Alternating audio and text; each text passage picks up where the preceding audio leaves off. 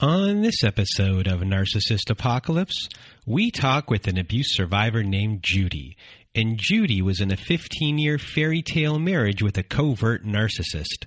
It's a story of betrayal trauma, financial abuse, infidelity, and stolen memories.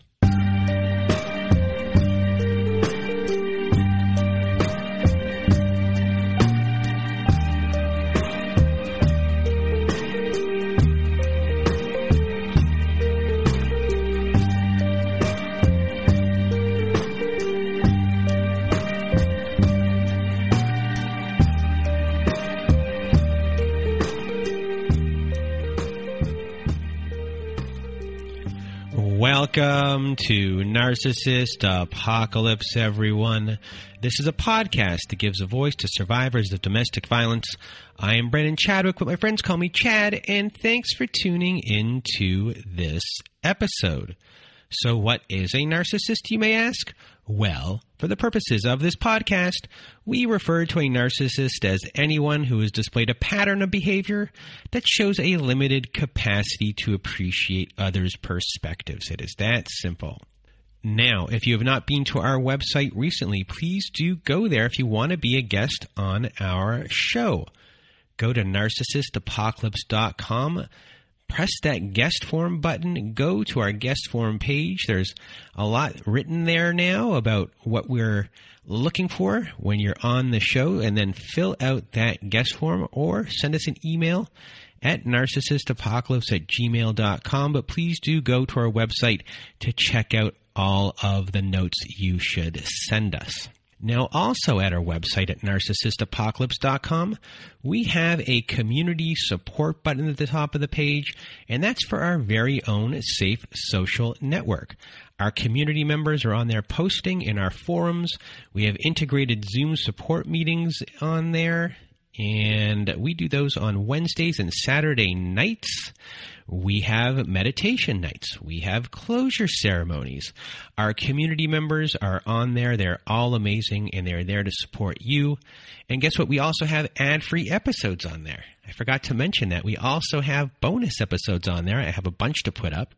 And just show up to our support group, and I guarantee you won't just get some support. You will also make friends in the process. So please do go to narcissistapocalypse.com, top of the page, community support.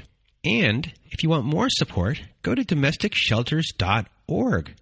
If you or someone you know are experiencing abuse, you are not alone. Domesticshelters.org offers an extensive library of articles and resources that can help you make sense of what you're experiencing, and they can connect you with local resources like shelters and find ways for you to heal and move forward. So please do go visit domesticshelters.org to access this free resource. And also, a big shout out to Apple Podcasts. Apple Podcast is the creator of podcasts. That's why the word pod is in there. And if it wasn't for Apple creating this medium, we would not be able to do our show. So a big thank you to Apple for creating the podcasting medium and letting everyone here connect with each other. So big thanks. And also, a big thing is coming up here because it is Domestic Violence Awareness Month. This is our last Survivor Story episode before it is over, and our run is on October 30th at 8 p.m. You can do it from anywhere you want. We're doing 5 kilometers, 3.1 miles for you people in the United States. And I will be starting mine at the base of the CN Tower. You can raise money for a shelter. You can raise money for an agency. You can raise money for an individual that is struggling and needs your help, or you can just raise awareness. We are using the hashtag #RunForDV on our social media, and I will be posting on my TikTok on the night of the run. And a big thanks to everyone who's going to take part in that. And now, we're almost there, everyone. We're almost there. This episode with Judy is, I think, a story that we really have never heard before. Someone that was able to keep their mask on for so long. And it's a really interesting story.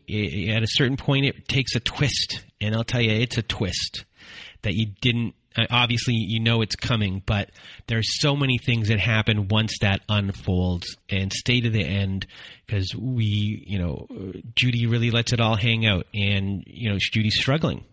And a lot of the time we have people on the show that are doing a lot better. But Judy had a lot happen to her. When you're in a relationship for 15 years and everything seems normal, for the most part, it is normal. And then it's just taken away, and that person disappears in the sense of how they act completely different. And the lengths of what they did after the fact are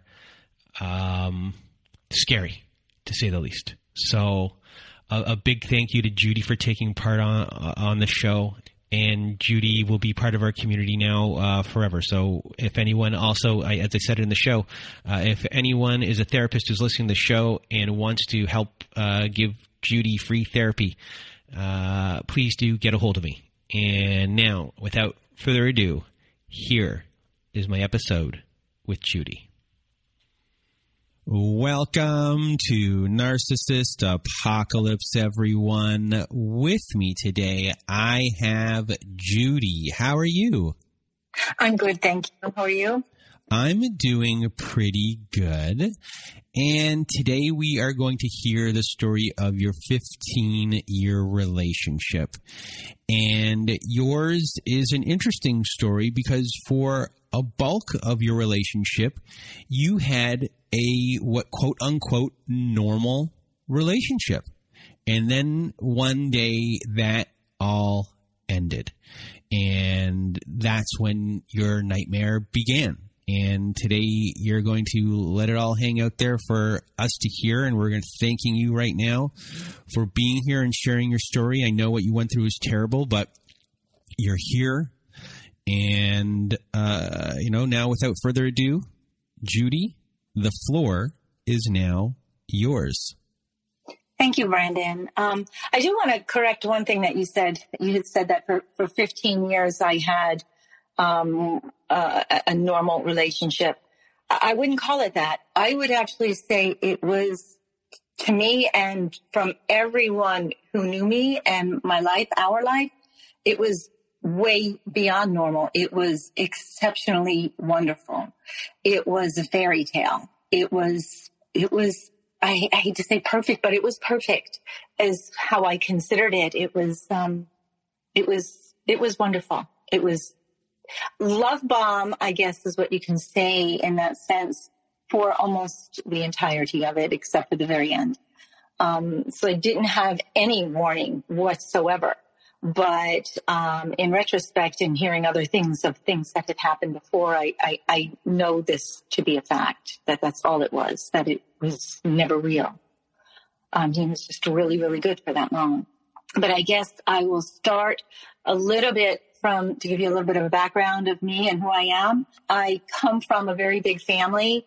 One of 7 children and a Catholic upbringing. We were definitely caretakers for sure. I mean, I guess in large families, you can go one way or the other. You can either have, you're scrappy and you're trying to every man for themselves, or the way we were raised was to be very selfless, we always just put ourselves last. That was the only way the family could, for the family to survive in that sense. We were always looking out for each other and trying not to be a burden, trying not to be a problem. I know my parents were overwhelmed with so many kids. In fact, I was number 6 out of 7. I was born blind in one eye. My left eye is blind. I was very shy growing up. I felt like I didn't fit in some ways. And in high school, I never went to the prom. I was just a shy girl. And I never dated, and I married my first husband I met, was the first man I dated. I was 19, fell in love. I was kind of raised again in this big Catholic family where, that was our job. Get married, have kids. And I did. I got married at 20. I had, my son at 21. I had a stillborn at 22. I had my daughter at 23. I had a miscarriage at 24, and I had my other daughter at 25. That was the way I was raised. It was crazy. And I was married. We were married for 20 years. He and I, my first husband, this was my first husband, and he didn't want me to work. Again, it was very traditional, wanted me to stay home and raise the children. And that's what I did. And I started doing other things, you know, in the community, and I started doing theater, and I loved that. And I ended up I was doing commercials. I was, acting and really starting to feel confident about myself. And I grew up. I always just feel like as if I grew up and he never did. I believe he cheated on me as well. There were times when he didn't come home at night. We didn't have a tumultuous relationship, but he just never grew up, and he would come and go. And when the kids got older, he was not of any help at all. When I was going through difficult times with his kids, my son was acting up, and he just would take off, my husband. And so eventually we divorced. I did feel alone with the kids. And so before we get into meeting this man, so at this point, you have been in a very long-term marriage. You have 3 children, and you grew up in a family where everyone kind of felt that they were a burden. So everyone's always doing something for someone else. And I guess it's a little bit of self-sacrifice, and just the thought process of I'm a burden might be always in someone's head within your family unit. So you don't want to go put someone out. And also you might go that extra mile for someone else just so you can have worth or just not feel like you are in the way. Right. Or being selfish or pulling attention. Yeah, exactly. And then, then throwing on top of everything, you are feeling lonely. Right. You have lower self-confidence, but that is gaining a little. Mm-hmm. And do you have any other, belief systems as far as, what relationships are, et cetera? Well, yes. Again, as being raised Catholic, that was it. Divorce was shameful. I felt like a failure. I did have one other sister who was divorced, my older sister, and it was kind of, ugly. It was looked down on as more of a failure rather than, she had gone through this, the poor thing had gone through this horrible relationship. It was more of the marriage failed as a negative thing. And that's how I felt too. So as far as your identity goes at this time and your self-worth goes, did you gain a lot of it from being a good mom? I did. Absolutely. I did, from being a good mom. And then when I was doing theater, I was doing, I did a few commercials, and I was really appreciated. It took a lot of courage for me to do it, but I being shy is about wanting to be bold, and I just wanted to. And I got through it, and it gave me a lot of confidence. And, I guess maybe that also gave me the confidence to finally say, I was going to stand on my feet. I felt as if my husband wasn't coming home, I'm fairly certain he had someone on the side, off and on, and was not parenting with me at all. In fact, he was very permissive and letting the kids get away with stuff, and it was making it really hard. We just didn't have anything in common and any longer. And like I said, I feel as if I grew up and he didn't. Of course, you can't say you change. People were supposed to change. We're supposed to grow. And so from transitioning from husband number one to whatever you're looking for next in your relationship, you're looking for someone who's mature, has their stuff together, and is going to join you on that journey of growth of where you are and where you want to go in your future. Exactly. Okay. Exactly. That's absolutely. But actually, although I wasn't looking for any of that, this was back in late, like maybe 1999, 2000. I was, and so I was a single mom. At that point then started working.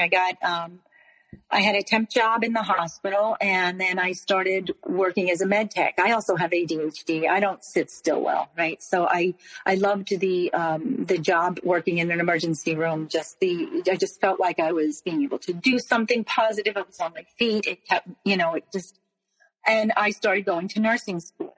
And I had the kids. I had the 3 kids. My first husband virtually disappeared from their lives at that point. And I was struggling with just being a mom and putting my life together. And it was fairly quick, actually. Actually, maybe even while we were working on the divorce and even before when we were separated, but we were living under the same roof for just a few months. I was online on the internet and I would play these games in this like a trivia game, sort of. And there were names you would see again and again. And this was one name. And this person started sending me messages. And because we had a lot in common, and we would just talk, and it became one thing led to another. And we started talking quite often. And this was my second husband. He told me he was going through the same thing, that he was going through a divorce, and it was awful. But his was awful, that his wife was this monster, and she was crazy, and he wanted to support me. So I kind of felt like I could support him. We could support each other. And I had gone through the divorce. Was still going through divorce. I had moved out. And one day out of the blue, I get a message from him. We lived in different states. At that point, we lived, 600-700 miles away from each other in different states. I'd never been to his state. And I get a message from him saying that he was nearby and he was on a fishing trip. He wanted to go fishing. It was weird that far, but it said he lived in an inland state and wanted to go fishing. And would I meet him for lunch? And I said, no, no, it was crossing the line. I didn't want a relationship. I was not going to be in one. But then again, he was just so supportive and kind and wonderful. And I agreed. I figured, okay, lunch is safe. And I went and I met him, and it was unbelievable. He was everything. He just swept me off my feet. He was kind and charming and big and strong and wonderful and just so grown up. He had his life together. He had told me he was at one point he was going to go into the ministry, and then he decided he wanted to be a teacher. He loved children, and he got his degree teaching.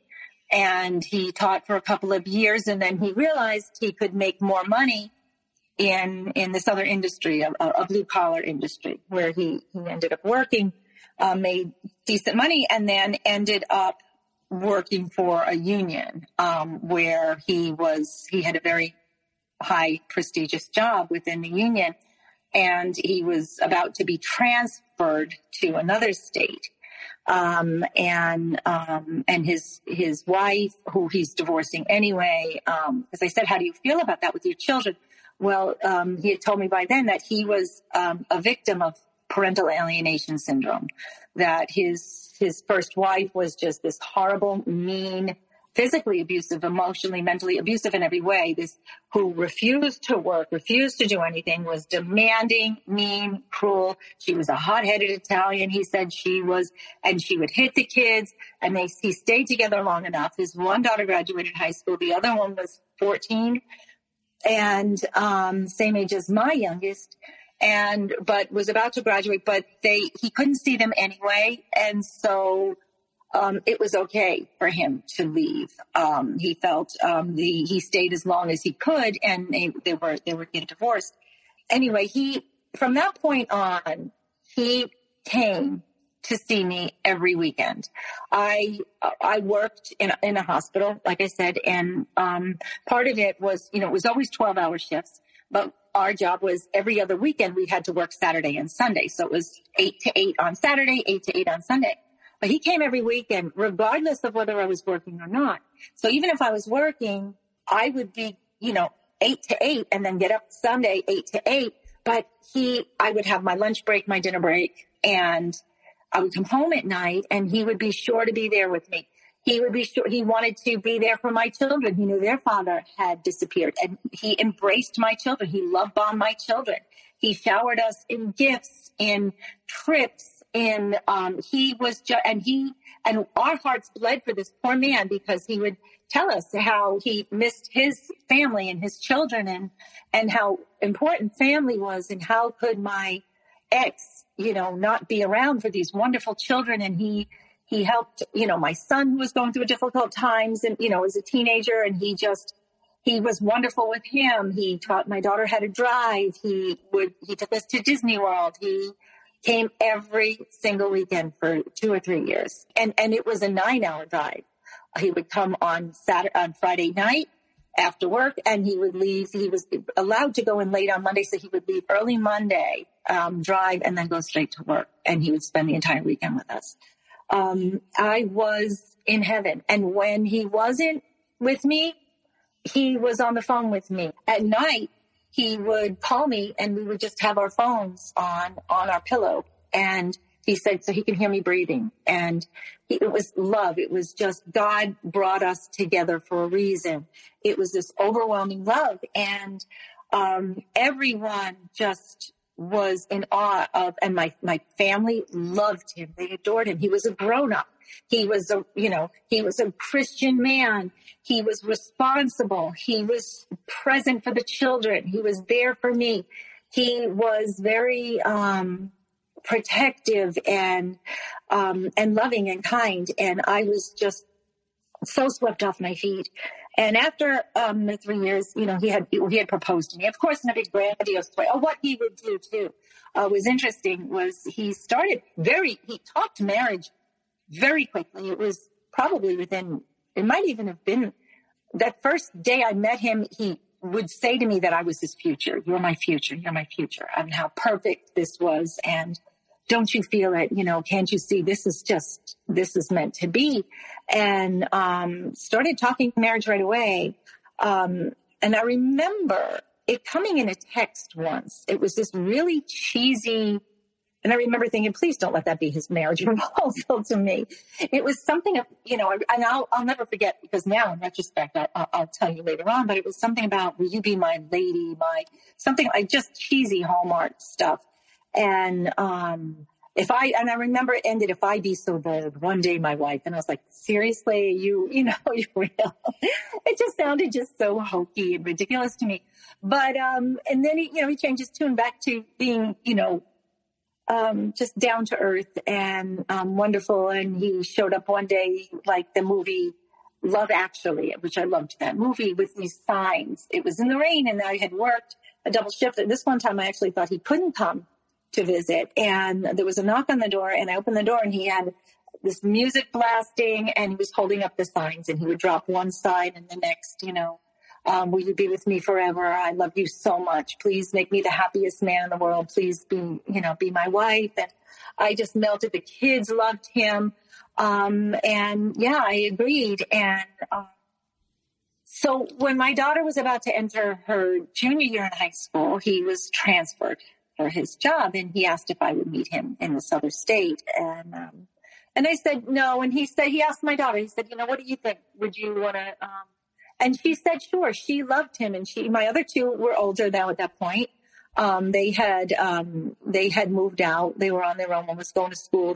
My son was working. And, the youngest, and she said, you know what? I'm up for an adventure. And she loved him so much. And she said, this would be so much fun. Sure. Let's, you don't have to wait till I graduate. Let's go. And so we did. So it was 3 months of him love bombing me, driving every weekend to where I lived, to then we moved to this other state where we lived together. We got married right away. So I just want to I guess, chime in here for everyone who's listening, who might be saying to themselves, well, this doesn't sound like what happened to me, or this, that, or the other along those lines.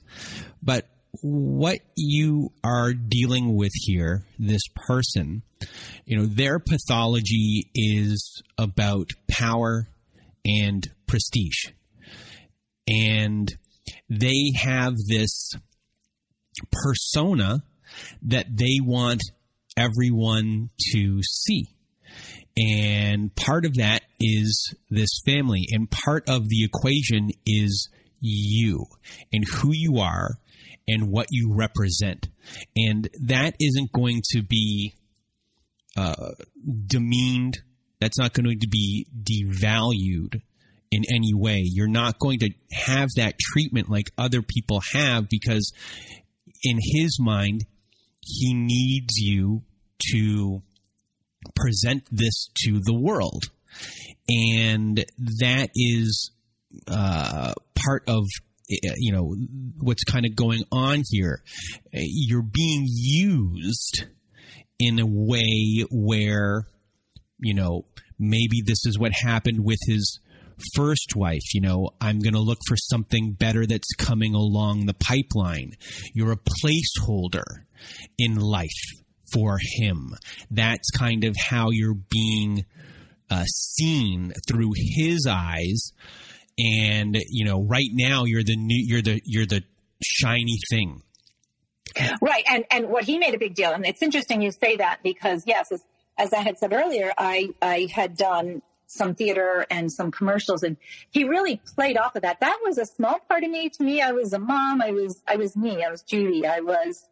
But to him, that was big. He would introduce me as this big actor, and I would play it as, because it wasn't. I did a few commercials. I did some regional theater. But that I was arm candy for him. He loved to show me off in that aspect of some side. And in the fact that I was someone who people pleased. So I guess part of what he wanted to put out there as himself, or his ego, was that he was this perfect man, and we had this perfect life. We had this perfect family. We had this, he was a good man. He was a Christian man. And I was a good person, and would do everything. I always sacrificed myself. So I was always volunteering, and those are things he can brag about. Right. Absolutely. That's what I was what he bragged about. And, but I believed it because he loved me, and we continued. So sorry for interrupting you here. I just want to point out that even though throughout the 15 years of your relationship that you saw no red flags, and it is possible that in this relationship or in other similar ones that things might be happening behind the scenes that you don't know about. And I'm not saying that that's what happened here, but as long as there are no questions asked and there's no reason to ask those questions, I guess the mask of your ex and others like them are not going to slip until they get caught. So they love bomb. And his love bombing here is just all love bombing. It was all love bombing. There was no clues of any. There was never. I don't think we ever fought. I really don't. If I look back, we might have had a couple of disagreements, very mild, but we always, we never fought. He was just so kind. And in return, I was kind. We just were, it was just, how do you treat somebody who's just so kind in a negative way? I mean, I just respected him. I loved him. And this was the life we had. You know what, I do want to just backtrack a little bit about his family, because I think that's really important. I think it's something important that I think that the listeners need to pay attention to, is the family dynamics of of the person that you're choosing, and of course we can say if they, anybody can come from a bad situation, have a crazy family. that doesn't necessarily mean, well, I'm not going to be with that person because their family is nuts. You know, that person, if they show the emotional intelligence to understand and get out of it. But there were some red flags with his family. When I initially met them, they were all over me. Oh my gosh, Judy, he had 2 sisters and his parents. And again, same thing. They bragged on me. They told him, oh, he's with this wonderful woman who's this actor, and I calm that down. But they just adored me. Right off the bat, they love bombed me too. And they would go on and on and on about his first wife, about how cruel she was and wouldn't let them see, and how his first wife never let him, now they all lived in the same town, never let him see them, his family. They couldn't spend holidays together. She would not let him have anything at all to do with his family. She didn't work. She was mean. She was cruel. She was evil, and she wouldn't let him see his family. And they were so happy to have me now in his life. And so we moved to this other state, and we got married. We actually got married. We decided to do a small wedding with just he and I and the kids. He decided he didn't want to have his family because he thought it's just you and me and the kids. Because then if we have my parents and my sisters, we'll have your parents and your sisters. Let's just do you and me and the kids, and then we'll have a big party after. And we had this huge wedding party 2 weeks later at the house. I decorated and cooked, and we catered, and it was just lovely. But oddly, his family came in, and it was a football game and was on, and they took everything away from the living room where I had it all set up with flowers, and they brought in speakers, and they watched the football game. It was kind of weird. And he told, I was not happy with it, and he told me he wasn't either, but we ended up going outside. Most of the party was outside, and anyway, so he then said to me, I always loved horses, and he knew that I was a big animal lover. And he said, so did he. Oh, in fact, he used to ride horses. He said when he was growing up, he worked on a dairy farm. And I should have realized that later. You don't herd dairy cattle, but he told me he did. And he said, and he wanted to be everything to me. And he knew I loved horses. He said, we're going to build this house, this beautiful log home. And I said, are you kidding? This was a dream, Brandon. And he did. He built this and convinced me at that point, I'll backpedal. When we got married, I had excellent credit. I had a 401k that I had built up. Actually, it was even from my first marriage. I had part of that because he didn't want me to work, my first husband. And I had some money saved, and I had credit. He had really bad credit. He had nothing. And he said it was his wife had destroyed everything and had run up the credit cards, and she destroyed everything. So we used my credit, my down payment for the house, the land, and he had a really good job, and that was that was taken into account, and we got a loan for this beautiful home. We built a farm, a gorgeous log home with the cathedral ceiling and the beautiful glass, and we got these horses, and that I loved. They were wonderful, they were beautiful, and that was my dream.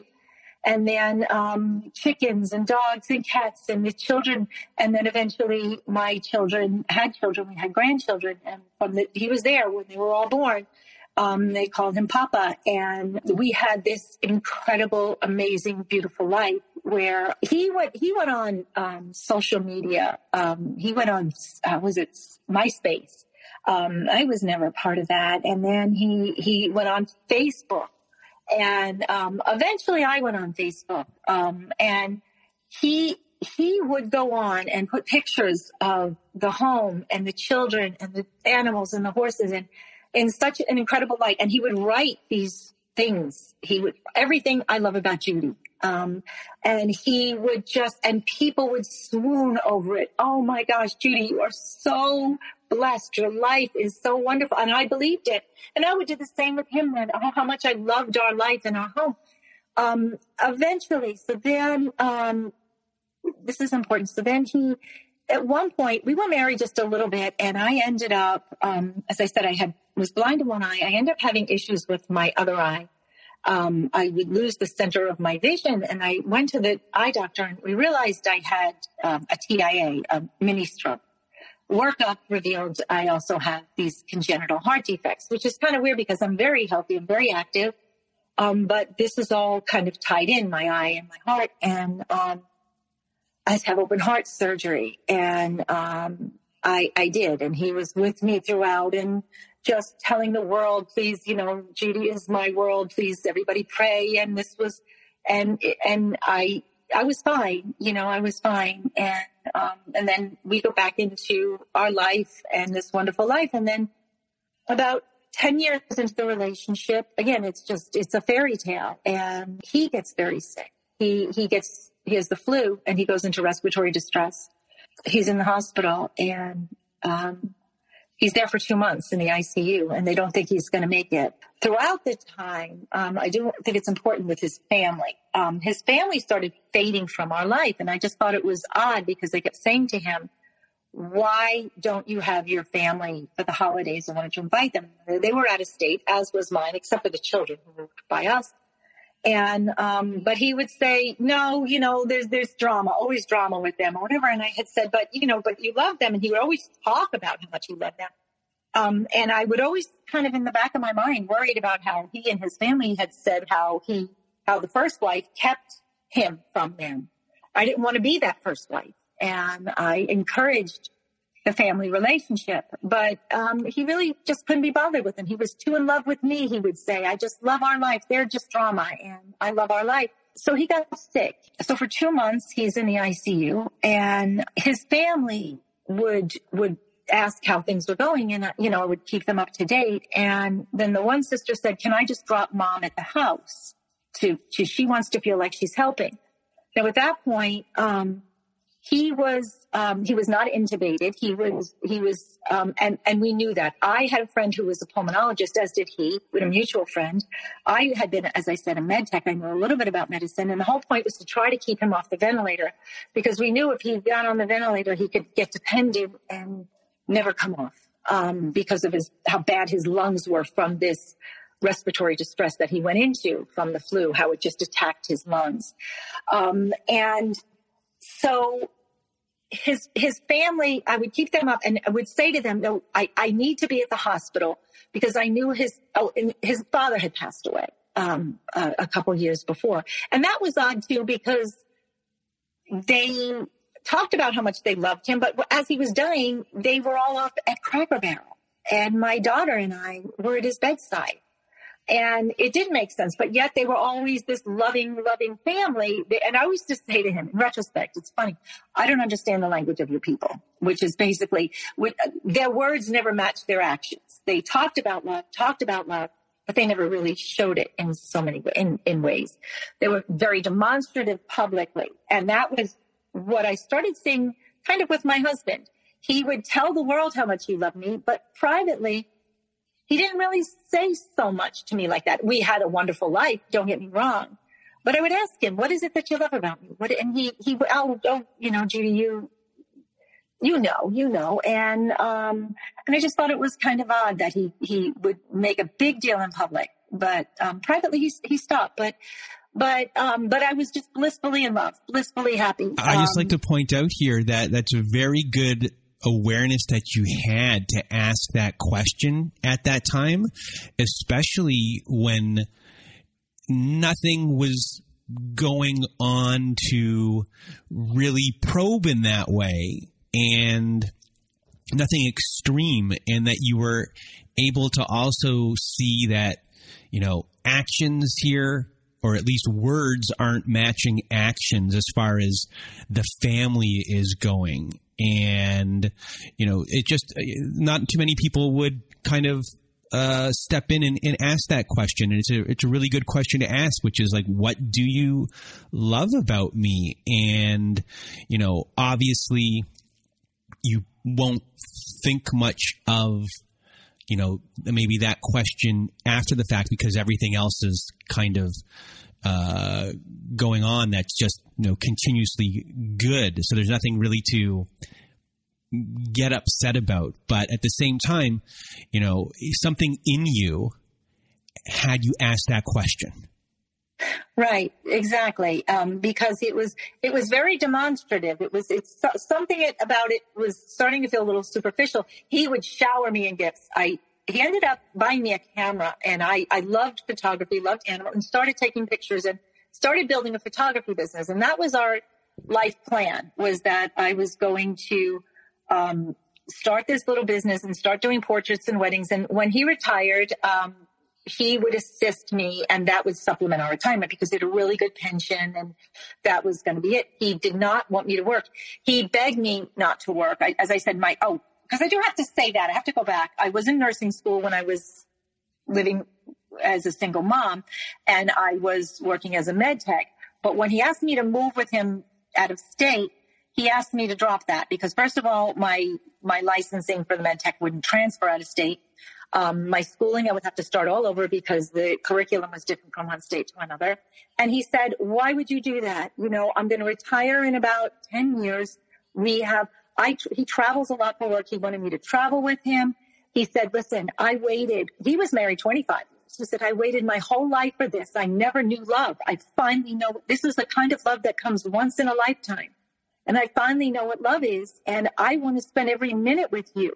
And then, as it happened, then right away he built this house. He got the horses. He needed me to take care of the farm so I was training the horses. I was working with the horses. I was, learning horses, but doing it at the same time. I love gardening. I created these beautiful gardens, and he would show them off. I did, again, as I said, I have ADD. I don't sit still. I built a pizza oven a cob oven out of clay that I dug up out of the woods and repurposed brick. And it was beautiful. My granddaughter came. We ended up putting mosaics around it. When my son got married, we had the rehearsal dinner at the house. I used cedar from the trees that fell down. Very resourceful. I would just use things that I would find, and ended up now I do art with this. But back then I was starting, and so when my son got married, we had the rehearsal dinner. We did 40 pizzas, in that oven. It was brick oven pizza, and he would show that off to everybody in the gardens and the grapevines and the trees that I planted and the flowers and the animals. I built a lot of structures at the property. And as I was building my photography business, that's what I would use it for. I utilized it for a lot of it for women who didn't have self-esteem, because I knew that was me. And that's why I was drawn to the theater. And I found it started with a little girl who just didn't feel she was pretty enough to take pictures. And it broke my heart. And I had a session scheduled with her. And I talked to her mom, and I said, what are we going to do? We've got to do this because she's gorgeous. What's going to make her feel beautiful? And she said, I'll call you back. And she called me, and she laughing, and she said, she wants to be a mermaid. I said, well, then she's going to be a mermaid. And I got stuff together, and we made this mermaid costume, and I found this old trunk, and we went to the river, and she felt so beautiful. And it kind of took off from there, where I was doing photos for women, particularly, I would save costumes, and I used the horses and the chickens and the pasture and the barns and the gardens. And it was these beautiful fairy tale, photos. This was my business, and it was my joy. I was starting it out. I wasn't making a lot of money. I was doing a lot for friends and volunteer work. In those pictures, mostly for women who needed that boost. And he would brag about it, and I was getting a lot of positive feedback. And I think that's when he started feeling a little less. His ego needed a little more, I think.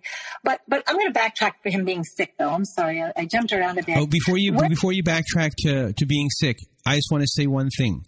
You're a really good person. Well, thank you.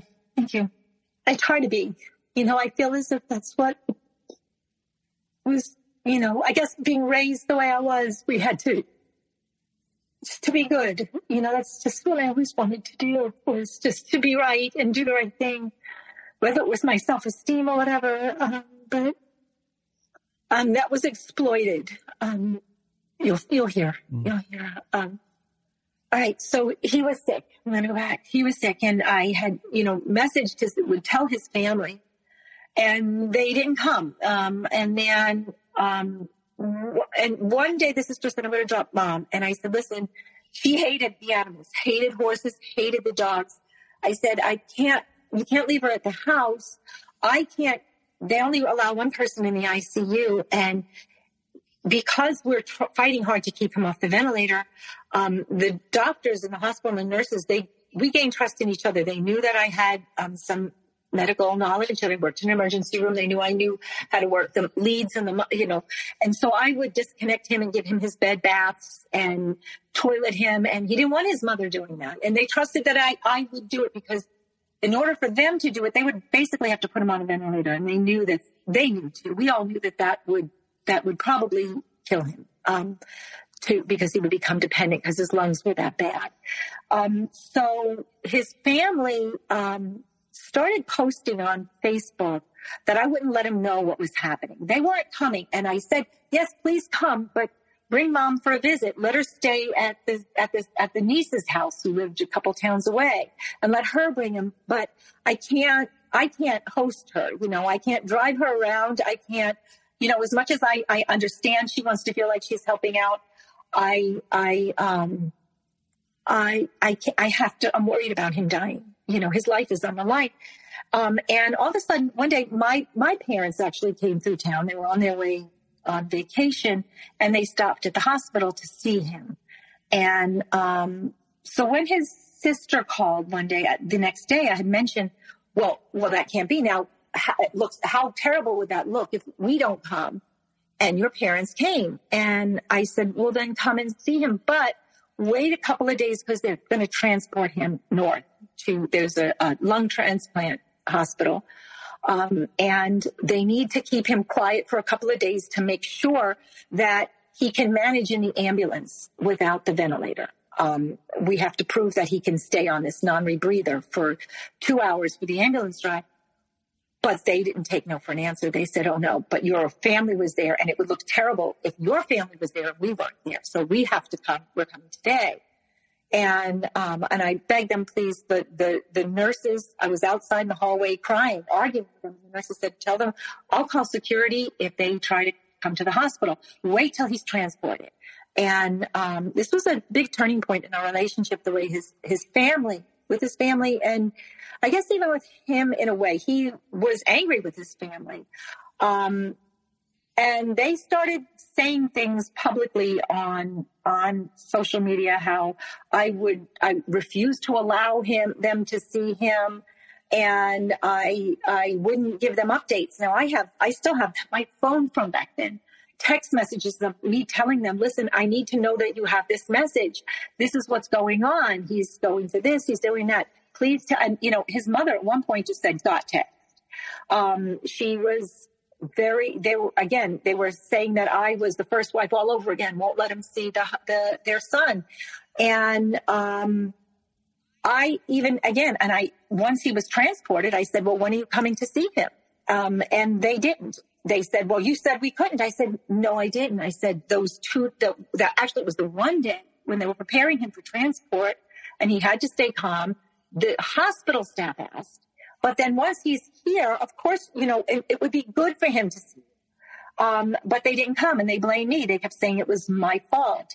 So he was there for 2 months, but he would post on social media after a few weeks, after about a month and a half, he jumped in and he would say he would tell everybody how he was so grateful and that to please pray for him because he didn't want to leave me, that I was his angel, that he had, I had saved his life. I got him to the hospital. I had not left his bedside.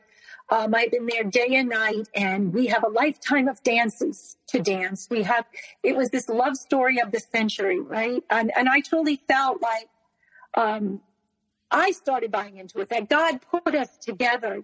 I went through this with my heart. Now here he's going through this with his lungs, and we were going to save him, and the whole world, the town, the community, his industry, all were rallying around. What can we do to help? What can we do to help? And finally, he was going to be he was ready to be discharged. They had him on a lung transplant list. They thought that he was going to need lung transplant. Now, at one point in between, I was doing medical transcription for Brigham and Women's in Boston, and I would do things like lung transplants. And I do know that a lung transplant is very, very difficult. You'll maybe get 4 or 5 years, but the quality of life is terrible. And you very rarely did patients, at least back then, I don't know now, would make it with a lung transplant. And the whole plan was, if we can get him on room air or just minimal oxygen, he'd be way better off than with a lung transplant. So it was just trying to give his lungs time to heal. And the lungs are different from the heart. Like with mine, the lungs can take a lot longer to heal. So our friend who was a pulmonologist said, listen, if he had any chance to get better, to heal, it's at home with you and the children and the horses and that he loves, where he loves. And he'll if they put him in rehab, like they wanted to wait for a transplant, it's an institution. People start feeling sick and he'll never get better. So I brought him home. And, of course, this was the love of my life. And he would cry. He would hold my hand and say, Judy, why am I going to die? Please don't let me die. Please don't let me die. And I said, you're not dying. You're not, and then he would say, you never signed up for this. I'm afraid you're going to leave me. And I said, what? What do you mean? I love you so much. I'm fighting for your life. Whatever it takes. If we have to sell the house, let's sell the house. I'll work. I'll get my photography going. I'll go back to nursing, whatever it takes. But I'm not going to let you die. I'm never going to leave you. We're in this forever. I love you. We're, everything he said we were. God brought us together. And so I spent a year, it was a year dressing him, bathing him, feeding him, taking him to the toilet. And I eventually, when he was able to take a couple of steps, I got his horse. I worked with her to not be afraid of the liquid oxygen. Liquid oxygen is icy cold and it hisses, right? This was an off-track thoroughbred, and I would get her used to where I could take the oxygen and put one on one side of the saddle, one on the other, and get a regular metal green tank and put it on the back. And when he was able to take a few steps and I could get him on a mounting block, I got him on his horse and we would ride around the neighborhood, and people would just be so moved by the love and devotion. And he would tell everybody, this is, Judy is my angel. She saved me, the horse, the home. This was, meant to be, and how much, and so the love bombing grew even more from that. It was how he would just tell the world, and he would shower me in gifts and vacations. And I'd say, we can't afford this. No, but we live once, we can't take it with us. And he did everything for me. And it was a wonderful life that just kept getting better and better. Anyway, so fast forward to 2015, and I start having some issues with my heart. Okay, my heart is getting I was getting these arrhythmias. Whether it was from the open heart surgery, from scar tissue, we don't know. And still to this point don't know. But I was having some issues with my heart.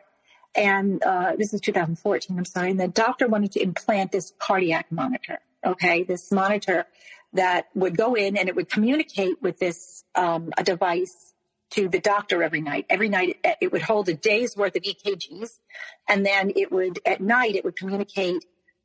The device in my chest would communicate to this bedside device, which would then transmit everything to the doctor. And they asked me when I had the monitor put in, do you have cell phone service at your house? They said, yes, I do. How many bars? 4. Oh, great. Okay. So they put it in. Well, they made a mistake. This company. There are 2 different cell phone towers here in the States. There's I forget, CDM or GSM and CD, whatever the acronyms are. But one is basically like AT&T and the other is Verizon, the 2 main servers. That's why some people can say, I have AT&T and I don't get service, and someone could get Verizon and have service at a house. Well, that's the way it was. You could get service at my house with Verizon, but not AT&T. But this device needed the AT&T tower. So it wasn't working. So they had to take it out. So it was a surgery. It wasn't a major surgery, more like a pacemaker. But because of other issues with my health, I had to limit the anesthesia, and it was very painful. And I was angry at this pharmaceutical company, and I put a rant on their Facebook page of basically saying you need to check patients to make sure before you have allowed this device to be installed, you know the limitations of it, because I didn't want to see, mostly elderly would be people who would need this device, and I didn't want to see them being taken advantage of and having to go through surgery. And so I posted this, and my husband posted it as well. He cross-posted it and said, this is getting everybody up in arms about it. Excuse me. A couple of days later, he says, look, he had some friends comment on it, and there was one name he pointed out. He said, this is an attorney. I think she's an attorney. I know her from the industry. And she said, let me know if I can be any help. And I said, well, where is she? And he told me. I said, no, she's not even in this state. And I don't want to do a lawsuit. I just want them to, just the power of public opinion, just let people know. And then he said, okay. And that was that. And so we continued, and I continued having issues with my heart. It was starting to get a little worse. And he started having to work a little more, and he would go away and he would come back and make it up to me tenfold. I'm so sorry. I, been having to work, and take me on vacation and say, let's go to the mountains. And that's what we would do, and back and forth. And then he had a convention in Vegas that summer. While we were there, he had said to me, that attorney, she has been pursuing me. She keeps asking, she really wants to take your case about this monitor. And I said, I dropped that a long time ago. It's really important and he played on my emotions, again, like you always said, you don't want this to happen to other people. And, the only way to do that is, if you see them and, she really wants to take your case. And I said, she said, just send her a synopsis of the situation.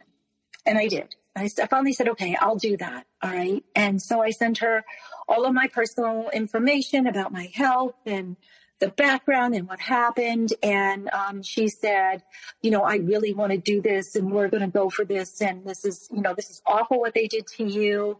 And so she took me as a client.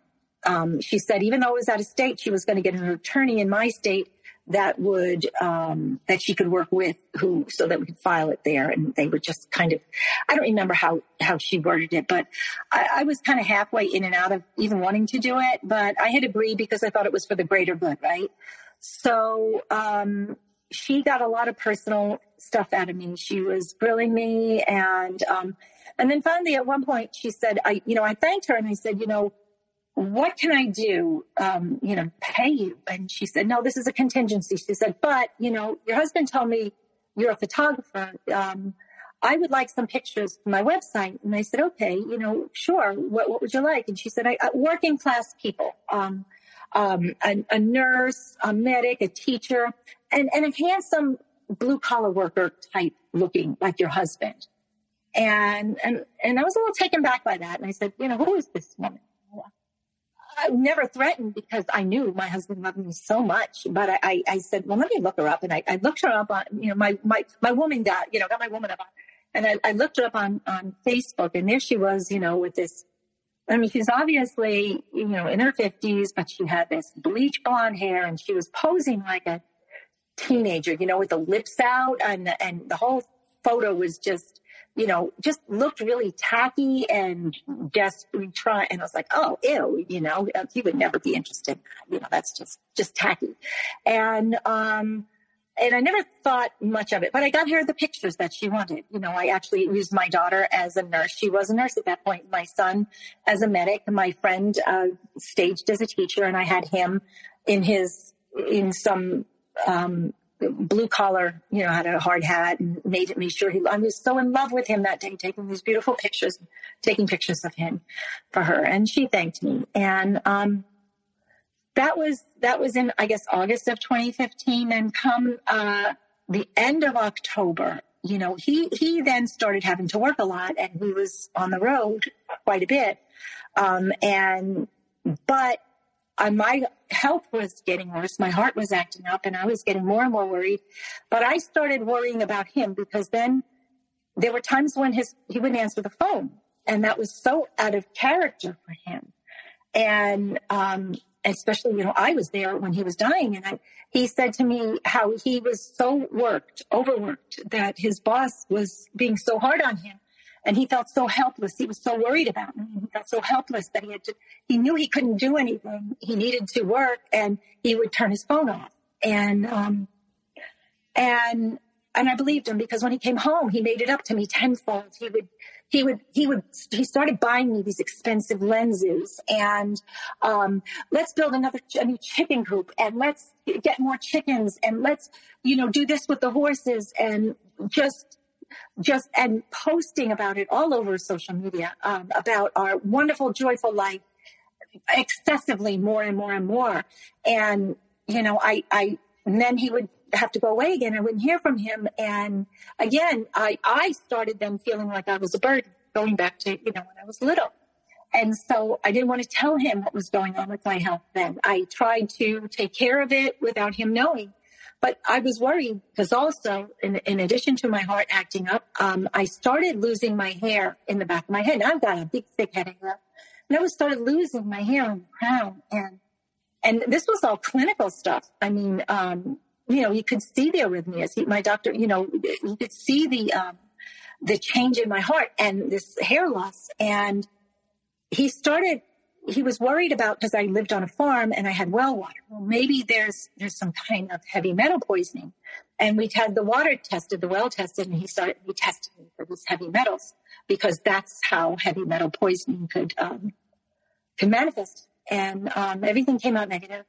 But things continued to slowly get worse. And I tried to keep it under my belt, because I didn't want to worry my poor husband, who was working so hard. And at one point, then the end of October, I get an email from this woman, this attorney, saying, you know, I looked into your case, and I decided it just won't be financially feasible for me to do it. We would need a class action suit. And I'm just thinking, and I said to my husband, I said, what's that all about? You know, I never wanted to do this to begin with. She pursued me. She had been monopolizing my days for 3 months, just asking me for documents and information. And then, you know, for her to drop the case for the same reason I told her she wouldn't want the case. You know, you can't go after a pharmaceutical company. It's almost impossible. And now, and I was a little bothered by it, but I dropped it, and that was that. Now, October, then also, that was our anniversary, and he decided he wanted to go on the honeymoon that we never had. He planned this big, elaborate trip to Arizona. As soon as we got back from Arizona, he suddenly had an emergency he had to go to, and he left.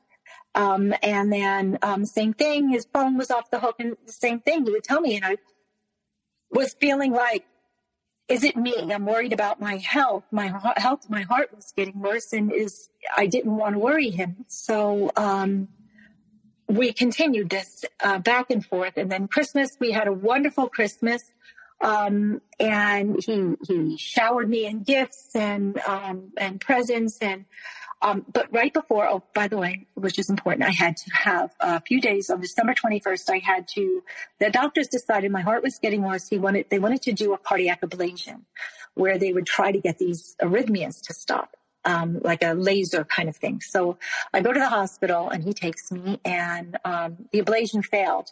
And they decided, we're going to have to put you on this Ticasin, this dangerous cardiac medication where, I mean, it could save your life. It can get you back into rhythms, but it was also one that the FDA, insists you have to spend 72 hours under strict hospitalization, because it could also do the opposite. It could kill you, and they had to make sure.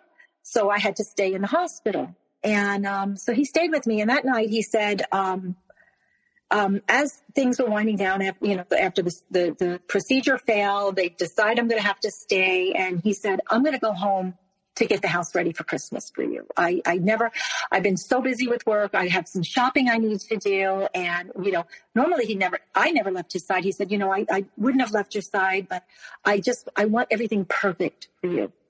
And I said, okay. And he left. And while he was gone, I had some complications, and they put me on strict bed rest, and my heart started going crazy.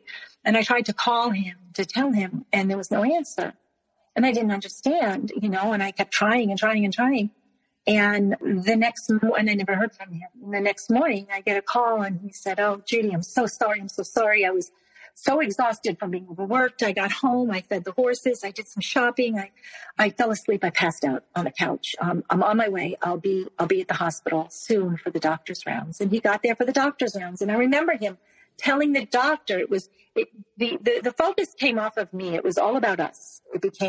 We had this most wonderful marriage, and this wonderful, the great American love story of how, he almost died and I saved him, and now he's here with me, and how we had we both came from bad marriages, and how we had this wonderful love story and this fairy tale life, and everything was just perfect. And again, I was blissfully in love with this man. And but was feeling so sad for him, because he was really going through a hard time with work, of having to work a lot. And that was, and then we had Christmas. And so I was released on Christmas Eve. We had a wonderful Christmas. The kids came, we had matching pajamas, just these silly pictures of all of us together. So I just want to point out here, I'm going to stop you right here.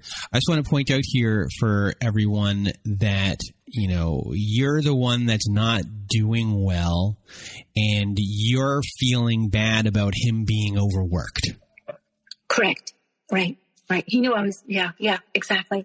And, and he would, when he was home, he would make it up to me, but I was worried about him.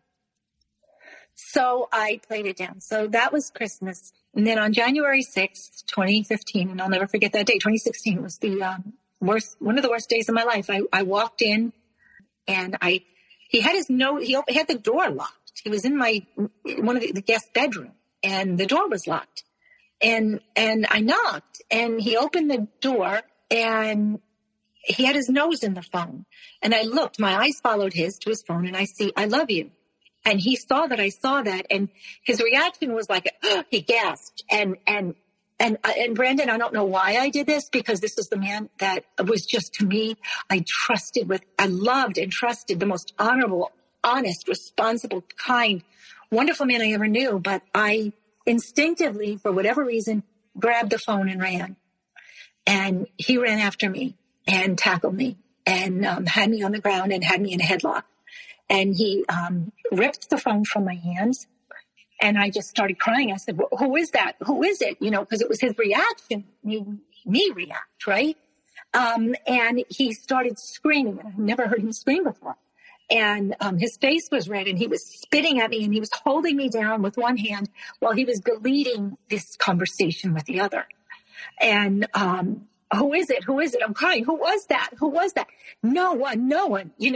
Why did you even, you're crazy. This is just you, because you're crazy.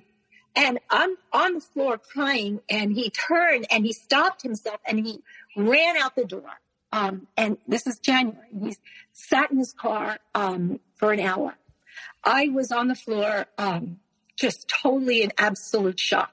What happened here. This is the quintessential, I guess, in retrospect, you try to educate yourself. This was the mask of the narcissist falling off, and I saw behind the mask. For the first time in 15 years, I'd never seen the monster. And you'll hear. But so he, after about an hour, he comes back in like somebody unidentifiable, someone I'd never seen, and he's bloating. And here was this man who showed me nothing but love. I mean, gentle, kind, wonderful for 15 years. Suddenly is this monster. Won't you be embarrassed when you hear who that was? Who was it? It was my sister. It was my sister. Do you see how crazy you are? All this time, you won't let me see my family. And it's what do you mean I won't let you see your family? You don't want to see your family. And then his family couldn't be bothered when he was sick. He was mad at them for that. And then they wanted to come and I was like, I don't understand this. What do you mean?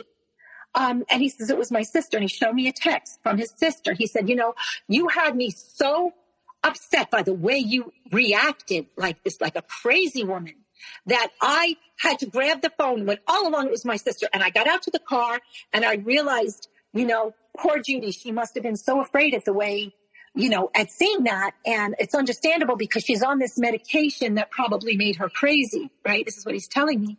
And he said, my heart medication. And he said that I decided that the right thing to do would be to retrieve the deleted text. And I retrieved the deleted text.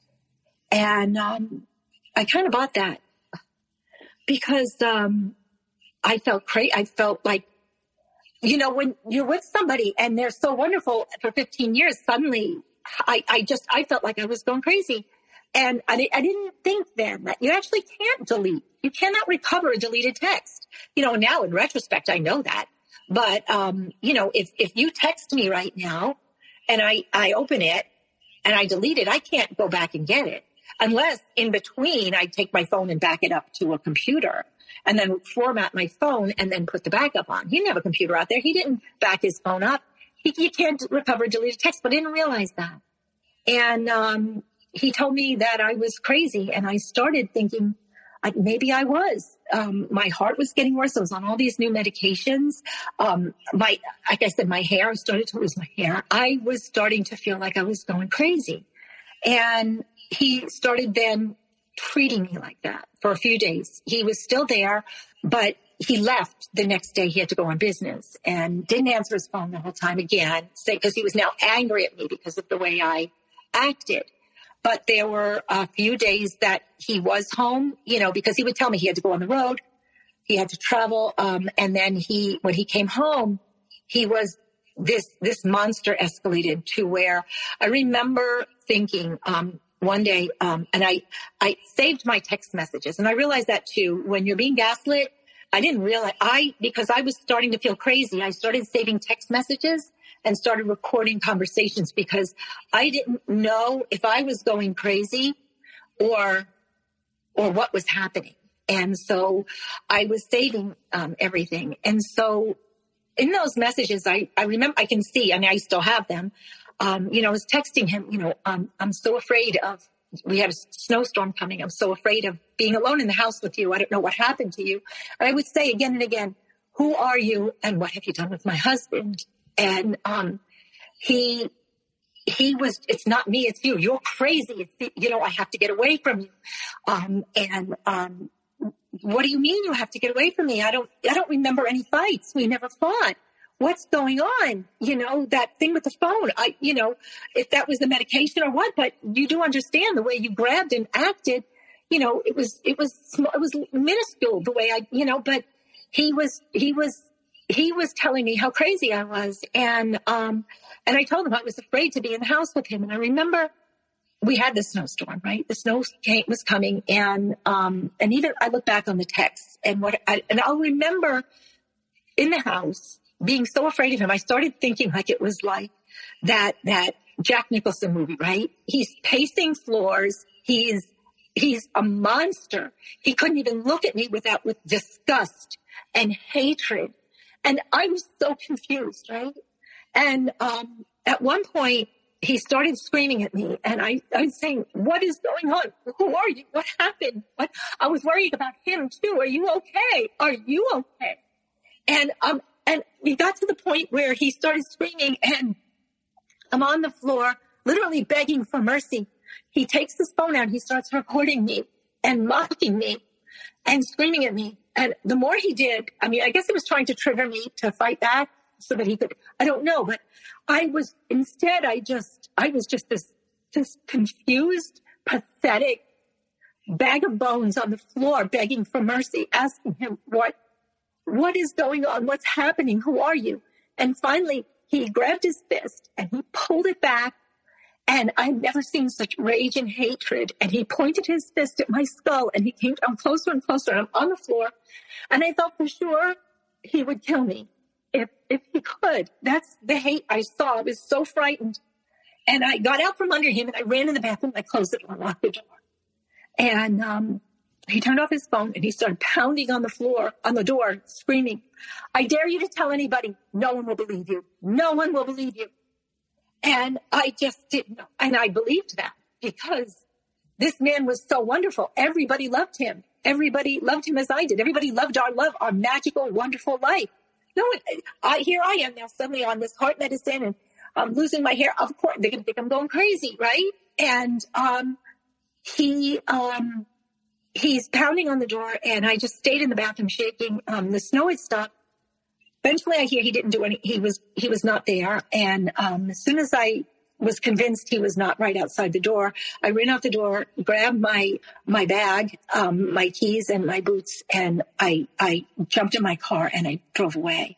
Now we had a long driveway, 100-foot driveway. He parked his car that morning at the end of the driveway, and he never did that. He said, in case we get snowed in, he wants to be able to get out. So I knew he wouldn't be able to get to his car to go after me. He couldn't run. So I went down the driveway and I left, and I spent that night in the Taco Bell parking lot, right? I didn't want to call anybody because I believed when he said no one would believe me. And I thought I was going crazy. I didn't know what was happening, and was it me? And I didn't sleep. I would turn the car on and to warm up, and eventually the sun came up. It was 7:00 in the morning. I felt all kinds of rain, right? So everything was scary in the dark, right? Then I went home, and he was there pacing the floors again, and I was terrified, but I was exhausted. And I told him I was just going to go to bed. I don't know what's happening, and apologizing. I said, I'm going to go to bed, and I went to sleep. And I remember it was about probably 10 or 11 in the morning. He woke me up. I woke up because I hear he's fumbling in the room over by the window. And I asked him, what are you doing? What are you doing? And he said, I'm going to start the generator in case we lose power. I just want to make sure it's running. And I said, well, why, we're not going to lose power. The snow stopped, if we lost power, it would have been yesterday, right? It wasn't like a heavy wet snow. I said, we're not going to lose. And he said, no, I just in case. And it didn't make sense. But then again, nothing he said that week made any sense. And so, he turned the generator on. He left, and I couldn't sleep. The noise, the smell, I got up and I got my camera and I went out to the woods, and I had the dogs and the horses, and I was taking pictures out in the woods. But for 3 hours, and again, in retrospect, I look at my texts. I was texting him, where are you? I can't turn the generator off. The noise, the smell, let's just turn this generator off. I couldn't find him. And finally I said to him, and I remember being outside, and the switch was broken on the generator, the on-off switch. And I text him again. I still have the text. I said, the switch is broken. I can't get it off. The smell that it's going to run out of gas. If we're going to lose power, we're not going to have any gas. I'm going to find the key, and I'm going to override it, and I'll turn it off with the key. And I went in the house. They said, I don't have the key. I can't find the key. And after 3 hours, he said, I'll do it.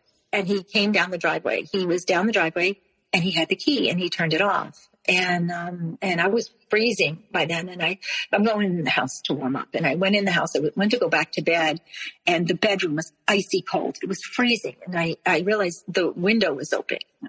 He was over by the window fussing earlier. I said, that's weird. And I just closed the window, and I went in, and took a bath, and never thought of that incident again till later. And I'll tell you about that later. But anyway, so fast forward, but the next day he said to me, it was a Friday, and he said he had to leave for work. He had to go meet with somebody. He had to go testify in the Capitol and whatever he had to do with his work, and had to prepare, but he would be back on Monday. And he left. This was a Friday. He took his overnight bag. And that was the last I saw of him outside of court.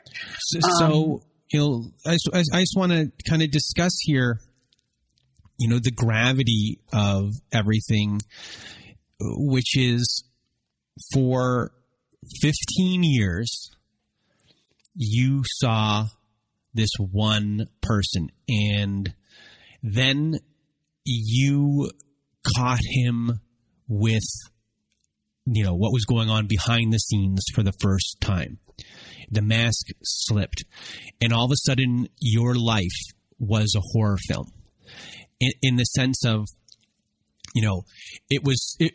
Yeah, it was so out of the ordinary that it was so scary that, yes, you were afraid of your life, but at the same time, the behavior was so crazy and out of the ordinary and so, discombobulating in every way that you really thought he had gone crazy.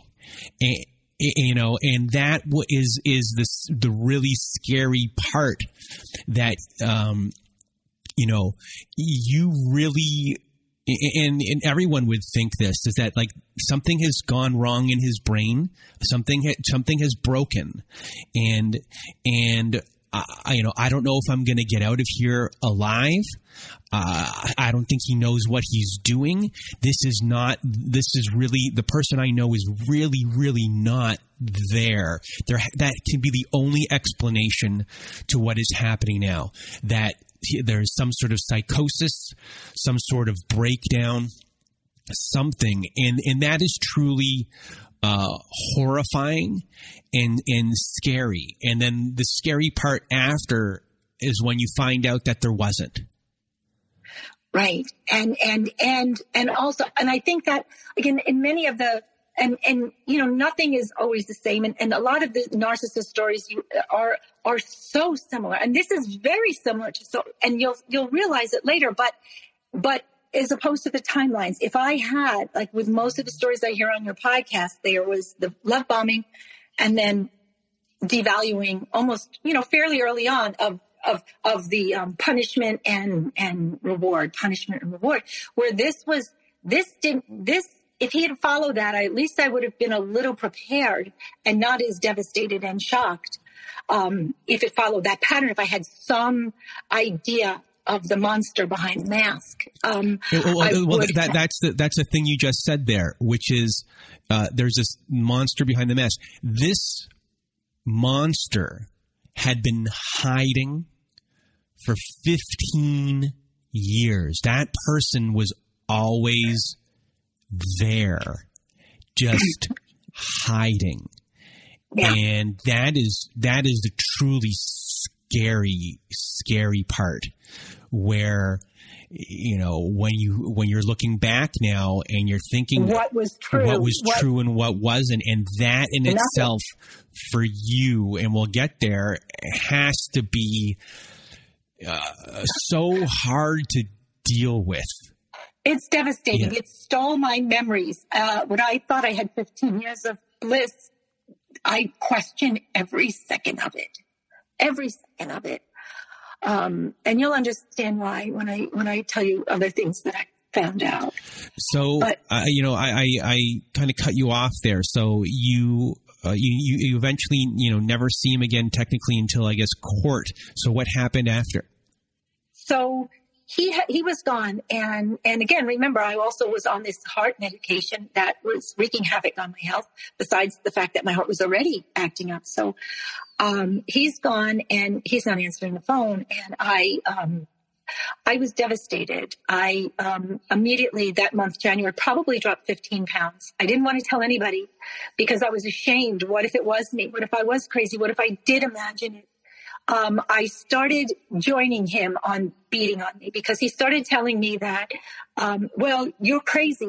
I can't come home because I had to get away from you. But then yet he would also tell me that he had to work. And that was why he was away. He was inconsistent with that. Well, then come home and talk to me, just please.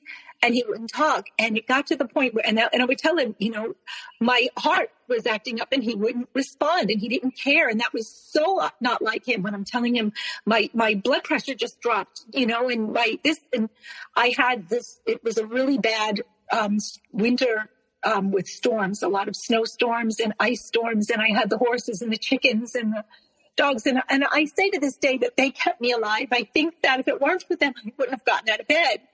But I would get out of bed and, again, afraid to tell anyone. And I would go and, out in my pajamas and just, feed the horses. And, I pretty much took to sleeping outside on hammock. We had a porch right out the sliding doors off the bedroom and a hammock out there. It is no, because the pain on the outside numbed the pain on the inside. I started beating on myself and just didn't want to live. I didn't know what was happening, where this man was. He was such a part of me. I ended up calling suicide hotlines because I just felt as if part of me was dead. I didn't know where he was. I didn't know what did I do to cause this wonderful man to be so upset. This man that everybody loved, this good, honest, reliable, responsible, respectable, wonderful man. And he was right. I really believed. No one believed me. What did I do to cause him to be so upset to behave like this? And I blame me. And that was January and half of February. But by February, and his text messages to me were back and forth. Would go from I just need to get away from you, or I'm stuck at work, to then all of a sudden he started throwing in like, I'm broken and there's something wrong with me. And I believed that. And that caused the nurture in me to want to help him then, rather than being angry. And then he would say things like, excuse the language, I'm such a fuck up. I fucked everything up. I suck at life. There's something. And I would say, yes, please, honey, please come home and talk to me. We can get through this. Because then I started to think, well, then, maybe it isn't me. Maybe, he did snap. Maybe he has some kind of mental illness or whatever. And so I tried to encourage him to come home and talk to me. And then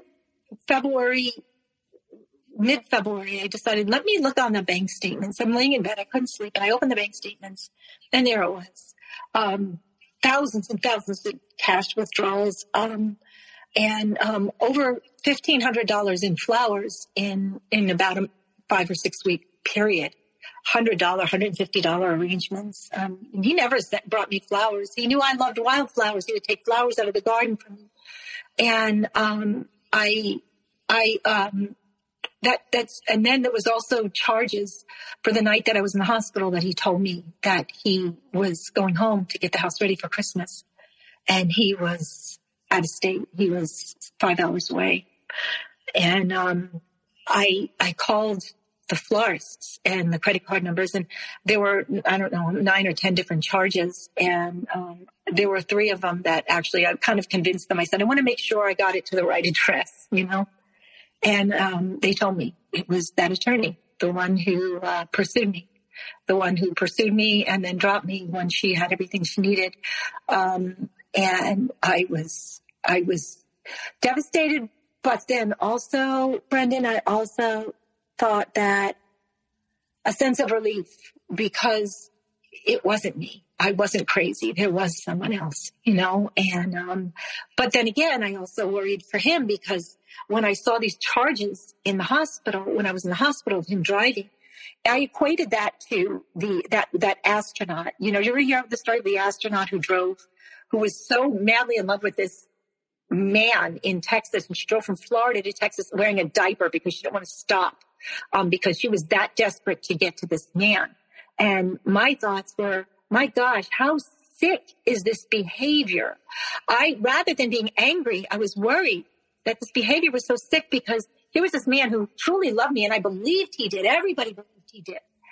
And he had a weak moment, and maybe he got himself seduced by this woman or whatever, and drove through the night to spend 3 hours in a hotel with her, to screw her in a hotel, excuse me. Well, I'm in the hospital and couldn't reach him, to drive back to get back to the hospital on time for the doctor's rounds the next morning. When you do the math, it's just insane. The lengths he went to go to see this woman. And I started worrying about him, so I called him. And he normally didn't answer, that time, but at that point, my tone changed. It went from crazy angry to suddenly sympathetic for him. So I called and I said, listen, please, honey, call me. I want to talk to you. And I was calm about it, rather than desperate.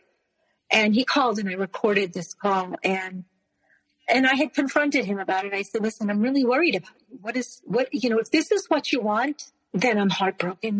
I can't, if you want somebody else, then tell me. Just be honest. But, no, you know, and he started saying things. It was weird. I never heard this expression before. You think I'm a whore master. I was like, what are you even saying? What is this word? What is this phrase? And I said, you know, where were you when I was in the hospital and you told me you were getting your house ready for Christmas? And he said, he was clearing his throat, and I let it go on. And then I asked him again, and he said, I don't remember. I don't recall. I said, how can you not recall? I mean, and then he said, well, I took a drive. I took an innocent drive. I said, you tell me, you know, how innocent is that? And then he said, well, I had to, she was just a friend and I needed to talk to her about our marital problems. What marital problems? We didn't have any you never told me we had marital problems. You were, as far as I was concerned, and I look back on our text messages and the funny thing is I never deleted my text messages. I just never did. I always had, because I'm a photographer, I had a phone with a lot of memory on it, and I just never did. I'm lazy. So, I mean, I can go back and look. Is there something I'm forgetting? He was making me question reality, this joyful life that we had, the love, our honeymoon vacation. And he's saying, I had to get away from, our horrible marriage. What are you talking about? I mean, I look at pictures. I look at the children. Everything. This was joy. And you never told me. Well, ever since my mother died, something in me snapped. And, I don't know. I just need to fix me before I can fix us. And I said, but what is this other woman? Nothing. It's nothing. That's nothing. I'm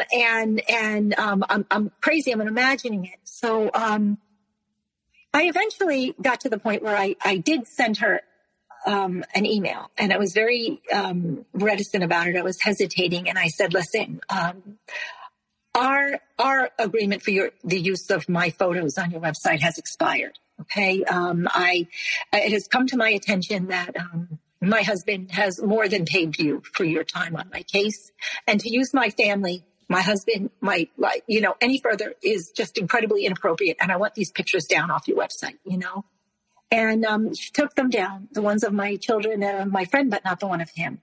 And that bothered me, but I had enough to worry about. But I mean, just the thought of the two of them sleeping together and asking me to take these pictures is just so tacky and just so. But anyway, so fast forward, January and February come and go, and he had been telling me throughout those 2 months, he would go from telling me he had to get away from me. It was confusing me. The text messages of him being, I suck at life, I'm broken, to, you're imagining this, I'm just stuck at work, you don't understand, to this other person was just somebody I confided in, and the flowers were to thank her for work she did on cases. Well, you never sent flowers, and if you did, you would use the union card, and, that I was crazy. And so then the way he loved me was not me, the way you and I understand what love is. To a narcissist, love is interchangeable. It's like a car. You can change a car and you can say, oh, I love that car. But you really, you get to know when you forget about it. But human emotion can't just do that. But a narcissist can. They can change families like a movie set. They can, like an actor on a movie set. But he wanted this continued perception of the perfect, when I read about narcissism, it's, they want to have, a lot of times their ego, they want to be perceived as the smartest, the one with the perfect love, the perfect wife, the perfect home, the perfect family. That's what he wanted. And then here was this better, this attorney with millions of dollars and lots of money. She did. And, fake boobs and 15 years younger, and the perception of power, because she worked in his industry. And I'll tell you a little about that in a second, but I just want to get back to with, him being gone. And so I sent this is the second email I sent to this attorney, this woman, and I said to her, listen, I know what's going on. I know all about the flowers, the hotels. I know what's happening. You destroyed a wonderful family. I have children who considered him their dad, grandchildren who considered him their papa. Their hearts are broken. You should be ashamed of yourself. Just back off. And she responded to me on her legal letterhead, basically telling me that I was crazy. You're imagining things. You're pathetic. Really, Judy, ... Seriously? You're out of your mind. We're nothing but work associates. You're crazy. I feel sorry for you. You're pathetic. Do not ever contact me again. And that sent me reeling, because I figured for sure if he was with her, she'd be angry to hear that we're in marriage counseling, we're together. And I started questioning all over again. And so it continued. That was April. May, all of a sudden, May, my daughter's getting married. A few days before the wedding, I get a message from him, because he'll still text me now. He didn't call. He would text me. And he said, I was just terminated. And I said, what? Why? Why were you terminated? He said, my picture on her website, because of the industry, and in his position, it gave the illusion of endorsement.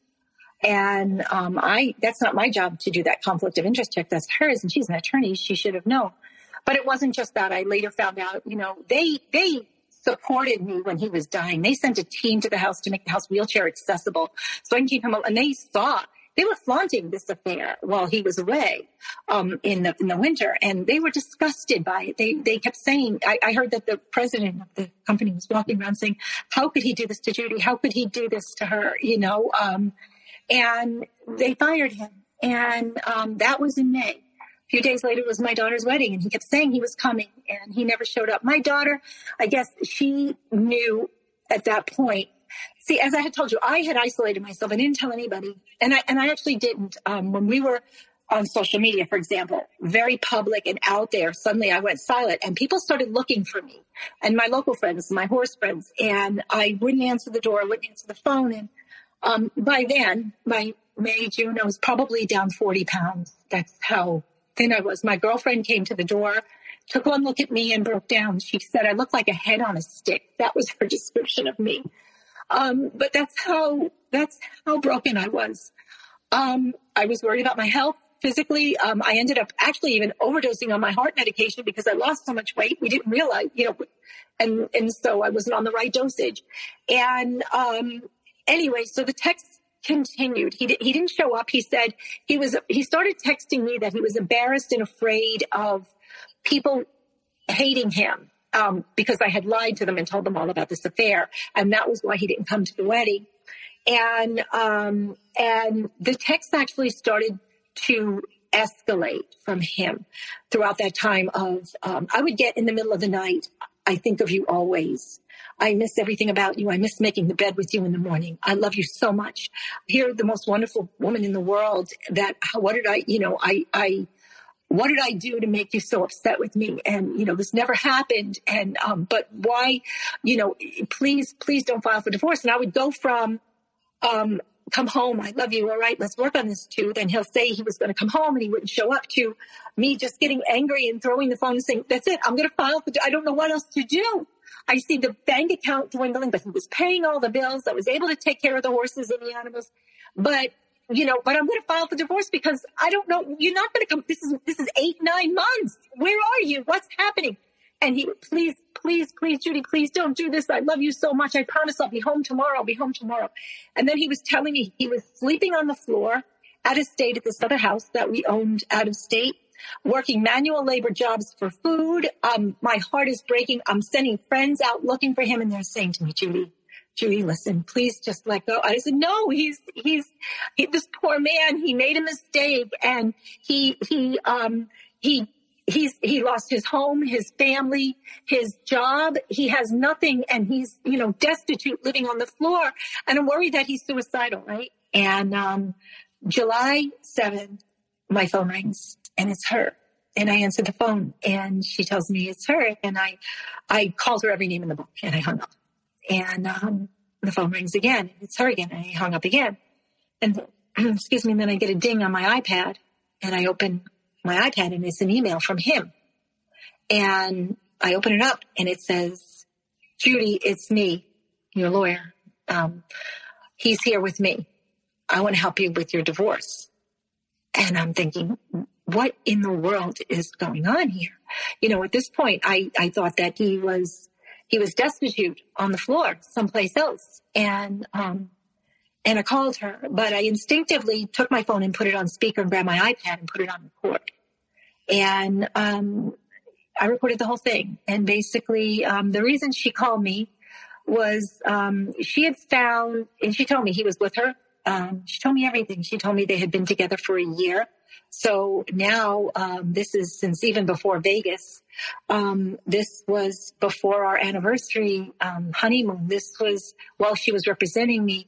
She said they just celebrated their 1 year anniversary. She told me disgusting details of their sex life. I mean, I think the reason for that was, because I think she's sick too. I think he met his match, but he walked in and the two of us confronted it. And all of a sudden he went from the night before for months before of Judy, I love you so much, and professing his love, to suddenly, you're right, I lied to you. I lied to protect her from you so that you wouldn't file a bar complaint or a lawsuit for file adultery, because in our state you can file for adultery.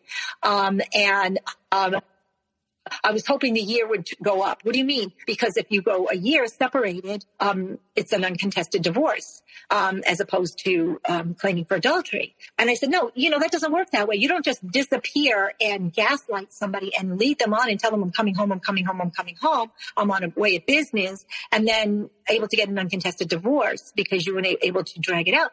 It doesn't work that way. And, who are you? What's, and this went on, the conversations. And finally I said to her, why did you do it? You knew we were married. You knew you were my attorney. You knew this is devastating to me. This is costing me everything.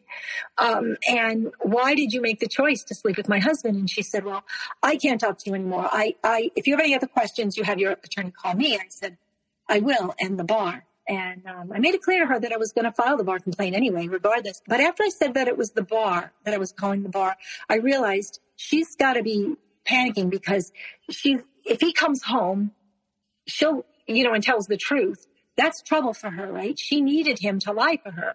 And he said on those calls that he was lying for her. He was lying to protect her, and he would lie and continue to lie to protect her. And so right after that, the next day, they started posting publicly about their affair, about their relationship, and they were going to get married. I'm thinking, well, that's crazy. We're not even divorced. We didn't even file for divorce. This is crazy. Why would he do that? And, but then also, all of a sudden, everything was cut off. The bank accounts, I went to withdraw some cash. I went to use the credit card. Everything was stopped. Where our credit was meticulous at that point. Both of us had excellent credit. All of a sudden, everything was gone. Now I had nothing. I never worked. My heart was acting up. I had this burden of this farm, the horses. The job alone was, it was a full-time job, taking care of the farm. It was hard for me to do that and even do my photography. But now this emotional mind screwing that they're giving me, I didn't know what was happening. And, I had nothing. I had absolutely nothing left. So that winter, I went to a lawyer. I filed for divorce on grounds of adultery. We were going to also, after that was done, there was another attorney who was in the practice who was going to sue her for breach of fiduciary duty and, I don't even remember for her part in all of this, manipulating this. And because I lost everything, all of a sudden the farm was gone. I had invested everything I had into the house. I had nothing. And so the one attorney who took me for the divorce, because I had no money, I was able to sell some things, and I gave him a $3,000 retainer. And he said, don't worry, because this is adultery and clearly he's going to have to pay my fees. So don't worry about it. And a month later, after that, my phone rings, and it's him. And I answer the phone, and this time it was an unidentified out-of-state number, and I knew it was got to be from him. But I was out in the barn with the horses, and I answered the phone, and he was crying, saying, "Judy, I never meant for this to happen. I never meant this. I'm so sorry, but what's going on? She's holding me blackmail. She's blackmailing me." Well, what do you mean she's blackmailing you? well, she said she's pregnant. And if I even think of going back to you, I would lose everything. That you're going down, that you're going to lose your house, your business, your horses, everything is going to be gone. And there'll be nothing to come home to. And I'm afraid of her. I don't know what she's capable of. She's dangerous. She has guns. She has, she's a very dangerous person. And I'm terrified of her. And I was frightened. I was on my way to meet my friends for lunch that afternoon, but I called them and said, I can't leave. I had my computer because I had the conversations on the computer. I was hiding it in the trunk of the car because he's telling me this woman is crazy and she was going to be after me and be careful of what she was going to do. And he begged me to come home. Let me come home. And I said, listen, I don't know what to believe from you right now at this point. You had gaslit me. You lied about this relationship and then you were with her and then not. And now you're telling me that you were there because you were afraid and she's been blackmailing you. I don't know what to believe. I said, listen, do me a favor. Go to your sisters, pull yourself together and call me tomorrow. Let me think on this. I'm not about to make any life-changing decisions at this point. I had already filed for divorce. Oh, because I said to him and turn the credit cards back on him. He said, what do you mean? I didn't do that. I didn't turn the credit cards off. She did. She did that. I didn't. She turned the credit cards off. She cleared out the bank accounts. It was her. It wasn't me. It was her. And, I believed it. It was very believable. And, I told him I wasn't going to take him back because he had said that she had thrown him out. They had gotten in a fight the night before. And she threw him out and that he was calling me from a hotel, on a throwaway phone. And I never would have known that, obviously had he not called me and that was it. But then a few days later, because I'm having to look and people say to me, why do you look on social media? Why do you even do that? Well, because he wasn't sending support at that point, because then I had an emergency hearing for him to send support. I had a whole farm of animals that needed to be fed. I needed my medication. And I didn't know where he was. And so I had to go on and they knew, And so I would see back on Facebook that they're together. But now they're flaunting it and she's posting all these things. The song Jolene, mm-hmm. You're so beautiful. And, she posted every single possible Jolene version, and laughing at me and posting things that were clearly meant for me. The day they got the discovery, she posted, I just got a discovery for a divorce that I have a tertiary involvement in. Bring it on. And a picture of herself with an assault rifle. Okay. I felt very threatened. And he had warned me that I was going to lose everything. And what happened was I started to lose everything. Fast forward, we went through the divorce. I had to go pro se. I had this $3,000 to put on this attorney. He had an attorney. He come to find out that, his attorney informed my attorney right away that his plan was to file bankruptcy. And I later find out that that's a tactic to get the other attorney to back off. And that's what he did. He knew that he was not going to get paid. So he basically said, you have to settle this for basically nothing. And he dropped off. And then I had, I was able to get another attorney for another month or so. And it was because he had warned me. He said, she knows every dirty trick in the book. She'll make sure you don't have an attorney. She'll make sure you lose everything. She'll exhaust the judges, the courts, everything. And that's exactly what happened. My attorney that I had for another month, would send them these documents and for these questions, what they call them, the interrogatories. And the responses were, well, that was one question. That's 5 questions in one question and 15, and word salads of just spinning things, and just avoiding anything to where my money that I had to pay for an attorney was exhausted and I didn't have any attorney, right? Because they just wasted the time that way to where I had to then go into the divorce. And I did. He ended up, as I found out right then, that before that he had used our 401k. It was our 401k. We were married. It was 15 years and it was supposed to be ours. But the way it was worked out with the union that he worked at, he was able to take it without me knowing. And he raked me over the coals. Although I did get the divorce on grounds of adultery. And in this state, that meant, that he had to sign the house over to me. And I was told not to sign, not to pay it until he signed the quit claim, which is he's quitting claim to it. He's ordered to sign it, but it was a matter of getting him to sign it, and I couldn't get him served because he kept claiming that he was living in the other house. When he was living with her on 75 acres, 400 miles on the other side of that state, with a mile-long driveway and a gate, okay? There was no way to get him served because he denied living there, she denied living there. And so I had to, every single month, he was ordered to pay support for me for 4 years. I had no work. I had been out of work, and now my health was failing. My heart and my issues with my health. And I was just dealing with this constant threats against everything. I went to go on the mortgage thing, and she's listed as third-party contact. And so I talked to the mortgage company, and I explained to them, listen, the house was underwater. Can you work with me? And they said yes, because the house was underwater. They will, it was affordable. They were going to take enough off the principal and the payments for me to be able to stay in my home. But he had to sign off. And, each time I would fill out an application, they would withdraw it because his name was on it. He was allowed to withdraw it. And eventually the house was foreclosed, and I lost my home. At one point I got a message on Facebook Messenger from this other person that disappeared. Suddenly said, check out this great new website. I had announced on my Facebook page that I was changing my business name back to my maiden name, and it was going to be Judy Smith Photography now, right?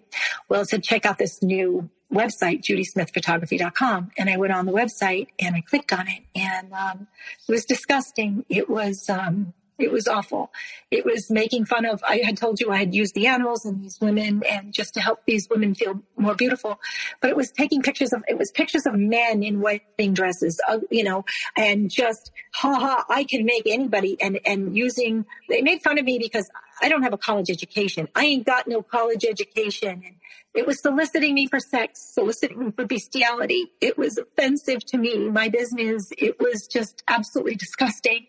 And at that point, I started also getting emails for early burial services, and my horses listed for sale, and I had to rehome them and hide them. I lost my home. I lost my business. I had nothing. I had no way to get money. I couldn't even get my health care because he was cutting off the health care, and my health was deteriorating. And I eventually had to leave, and I moved into a little cottage that was barely finished. It had no heat, and it was awful. It was a nightmare that just wouldn't stop, these attacks, and continued. And I guess what ended up happening to make this, to just so you realize this wasn't just this man he had me believing he was a victim, was a phone call that I don't even think I told you about in the letter, which happened fairly soon after the divorce. My phone rang, and it was these three women. And they said, who is it? And it was his first wife and his daughters, my stepdaughters, who I had never met.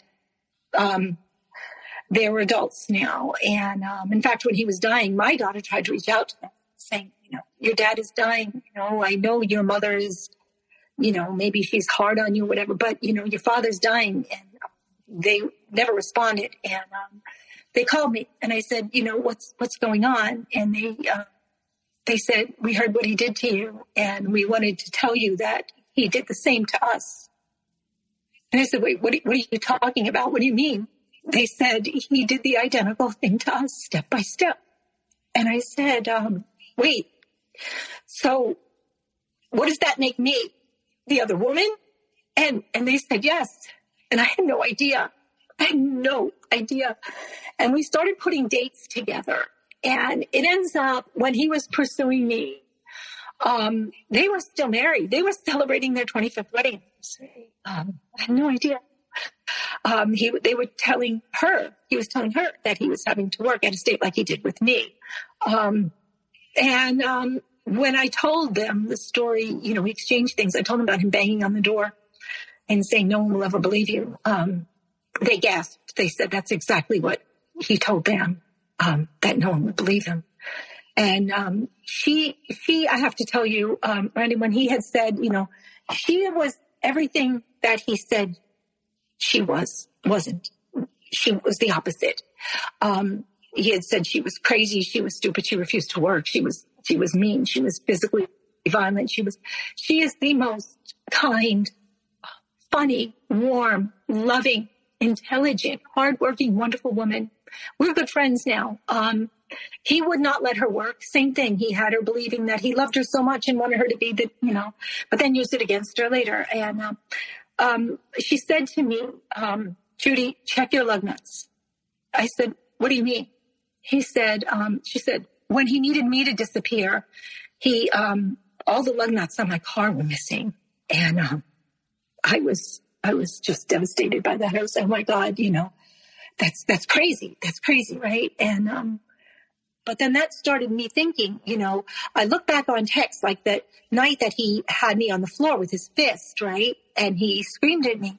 And I look at the text and, it was very real. And I was very descriptive in my text messages to him. I said to him, that night you had me on the floor. And I'm paraphrasing now, but I have the text where I said to him, I realize now, this was after I had realized he was in an affair. I said, you needed me gone, but you just didn't know how to do it. And I saw this hatred in your eyes, and it wasn't for me, Judy, who I am, but it was for me, your wife, because I was your wife, and you needed me gone, but you just didn't know how to do it. And I really believed that if I didn't get away, you would have killed me that night. And his response was literally, and this I'm not paraphrasing, I'm so sorry. I'm so very sorry, Judy. That was it. He didn't deny it. He didn't say he didn't. And what is more worrisome about that, though, is the next day, because that was the day, if you remember, that I ran out and I spent the night in the car. The next day was the snowstorm and the generator. And that didn't dawn on me until fairly recently when I'm going over writing on a timeline, because I'm still dealing with some legal stuff with her. And I'm going over this timeline, and I'm looking back on my texts, and I'm questioning that whole conversation about the generator. And all of a sudden now, in retrospect, knowing something I know now that I didn't know then is very frightening. When I moved to this new town to hide, I brought the generator with me, right? And I hooked it up outside of the house that I'm renting. And one of my neighbors said to me, Judy, you can't leave that generator there. And I said, why? And they said, well, because of the carbon monoxide, that's a gas generator. And it has to be 20 feet from a house, And all of a sudden, when I'm looking at those text conversations, I realized what was happening. It was the night after he had me on the ground, and I really believed he was going to kill me. This is a person whose part of his job had to do with carbon monoxide testing and noxious gases in the workplace, right? And why would this man have turned on the generator right outside the bedroom where he believed I was sleeping, and opened the window and jam the on-off switch and take the key and go down the driveway for 3 hours? This is something, when it was happening, it never occurred to me. But now in retrospect, I have no doubt of what that was, because I couldn't get it off. And if he really was worried about the house losing power, he wouldn't have used all the gas to just turn on the generator, make sure it worked. He wouldn't have the on-off switch was jammed and take the key and open the bedroom window. The generator was just 12 inches from the bedroom window, and all the carbon monoxide was coming in. I didn't know about that. I was naive with that, and I never realized that. But I remember getting a headache from this. I thought it was the sound, and I remember saying it was stinky, it was noisy, and I just wanted to turn it off. But he wouldn't answer me for 3 hours, and then he finally came back, and when the gas was almost gone, and he turned it off. But I guess it's clear to me because from that point on, he joins in with these attacks. He has been getting into my healthcare accounts. He knows passwords, and I'm just being bullied into silence. I'm trying hard not to. I've been warned not to speak up. That's why I'm really careful with names and specifics on this. I'm still going through it partly legally, but I think she's dangerous too. I think, like I said, he met his match. I think after here, because here's the other thing too. When I talked to his first wife, I talked about him being a minister, and they laughed and they said, what? And then being a teacher. And they said, what do you mean? He's never a teacher. He failed out of 1 year of community college. And they said he went for 15 years. I mean, you're married to someone, you're together with someone. We have had dinner parties and family and friends and whatever. And he would always exchange shop talk about his day's teaching. I had no reason to question, just like I would have no reason to question your name. We inherently, we just trust people. And this was this wonderful, kind man. He was never a minister. He was never a teacher. Who was this man for 15 years that I was married to? So, Judy, I have a question. Yeah. Now that we are, here at the end of your story, how are you feeling? Well, I go from wanting to continue to see this through, to get justice, because there is this ongoing still, to then getting frustrated with it because it's dragging out and just wanting to drop it. But then I feel like if I do that, I'm doing myself and others a disservice by letting these narcissists, these monsters, get away with, not only betraying these women but destroying their future financially, their homes, their lives, their everything, and that there has to be some kind of justice, but yet, I go on these TikToks and these, and it's like, just move on. You're never going to win. You're never going to win with the narcissist. But I have all of the, because of the specifics of the situation, that she had to produce conversations with them. I mean, I've got everything there. Mm-hmm. So I don't know. And how is, I guess, your day to day as far as, work goes, shelter goes, your support system, your kids, everything like that? Well, they're wonderful. My children, my family. I have wonderful support system of friends and family and people who love me. I have just started doing art. When I came here to the beach, I started wandering the beaches and collecting driftwood. And before I knew it, I had a driftwood horse created, life size. It's in an art gallery now. I'm making art. I'm making from my pain a lot of positive. My photographs, I'm doing art photography as well as weddings, but I live in fear of, it's not so much, the trust issue. It's not that, I don't trust anybody. The one person that I don't trust any longer is me. That's what's the most broken, is I'll go from trusting, saying I have trust issues, I don't trust anybody, to I have trust issues, I'm trusting people I shouldn't trust, because I don't trust me to know who I should or shouldn't trust. Because if this man fooled me for 15 years, if he was nothing, I mean, it's like a Dateline episode when you're watching it and you're saying, how do you not know? How do you not know? Open your eyes, lady. How did I not know he wasn't a teacher? His family, it goes back to that too. His family then started attacking me, saying, I didn't let him in the hospital, and and it was all there, his flying monkeys. They had enabled this. He lived in a small town. He got away with it the one time, and they continued to then try to make the whole story repeat itself. It was never that she didn't let him see his family. He really couldn't be bothered with his family, but that's the dynamics of their family. It's weird. They talked about love, but they never showed love. And but because I trusted this person so completely, every cell of my body, I trusted this man 100%. It's me who I'm having a hard time trusting, because I fell for this. I fell for this massive, massive lie. I was just used as a stepping ladder. I guess maybe his ego is to just try to find a bigger and better wife so he can show off this more grandiose, wonderful life and love and home and style that he has. Because now he's traveling the world. He's in this big home and has this wife 15 years younger, where I was 8 years younger, and I had, I was an actor, and I had, we had this, and it's a game to him, I think. Trust is going to be a big thing. And for 15 years, you were under the perception that everything you heard was real, and that's something that was presented to you, and there was no reason to question it. And as far as trusting someone again from what you had to deal with specifically, that's going to be hard.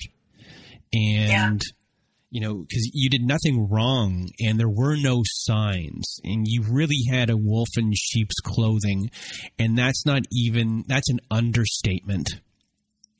He had the world fooled. Everybody who I talk to feels personally betrayed by him. Yeah, he was not just a wolf. I mean, this man, to get out of these situations, was willing to kill you. Yeah, I believe that. And I have no doubt how lucky his first wife and I say every day how lucky we are to be alive. And this next person might not be so lucky. And I think he met his match in this one. Yeah. I do.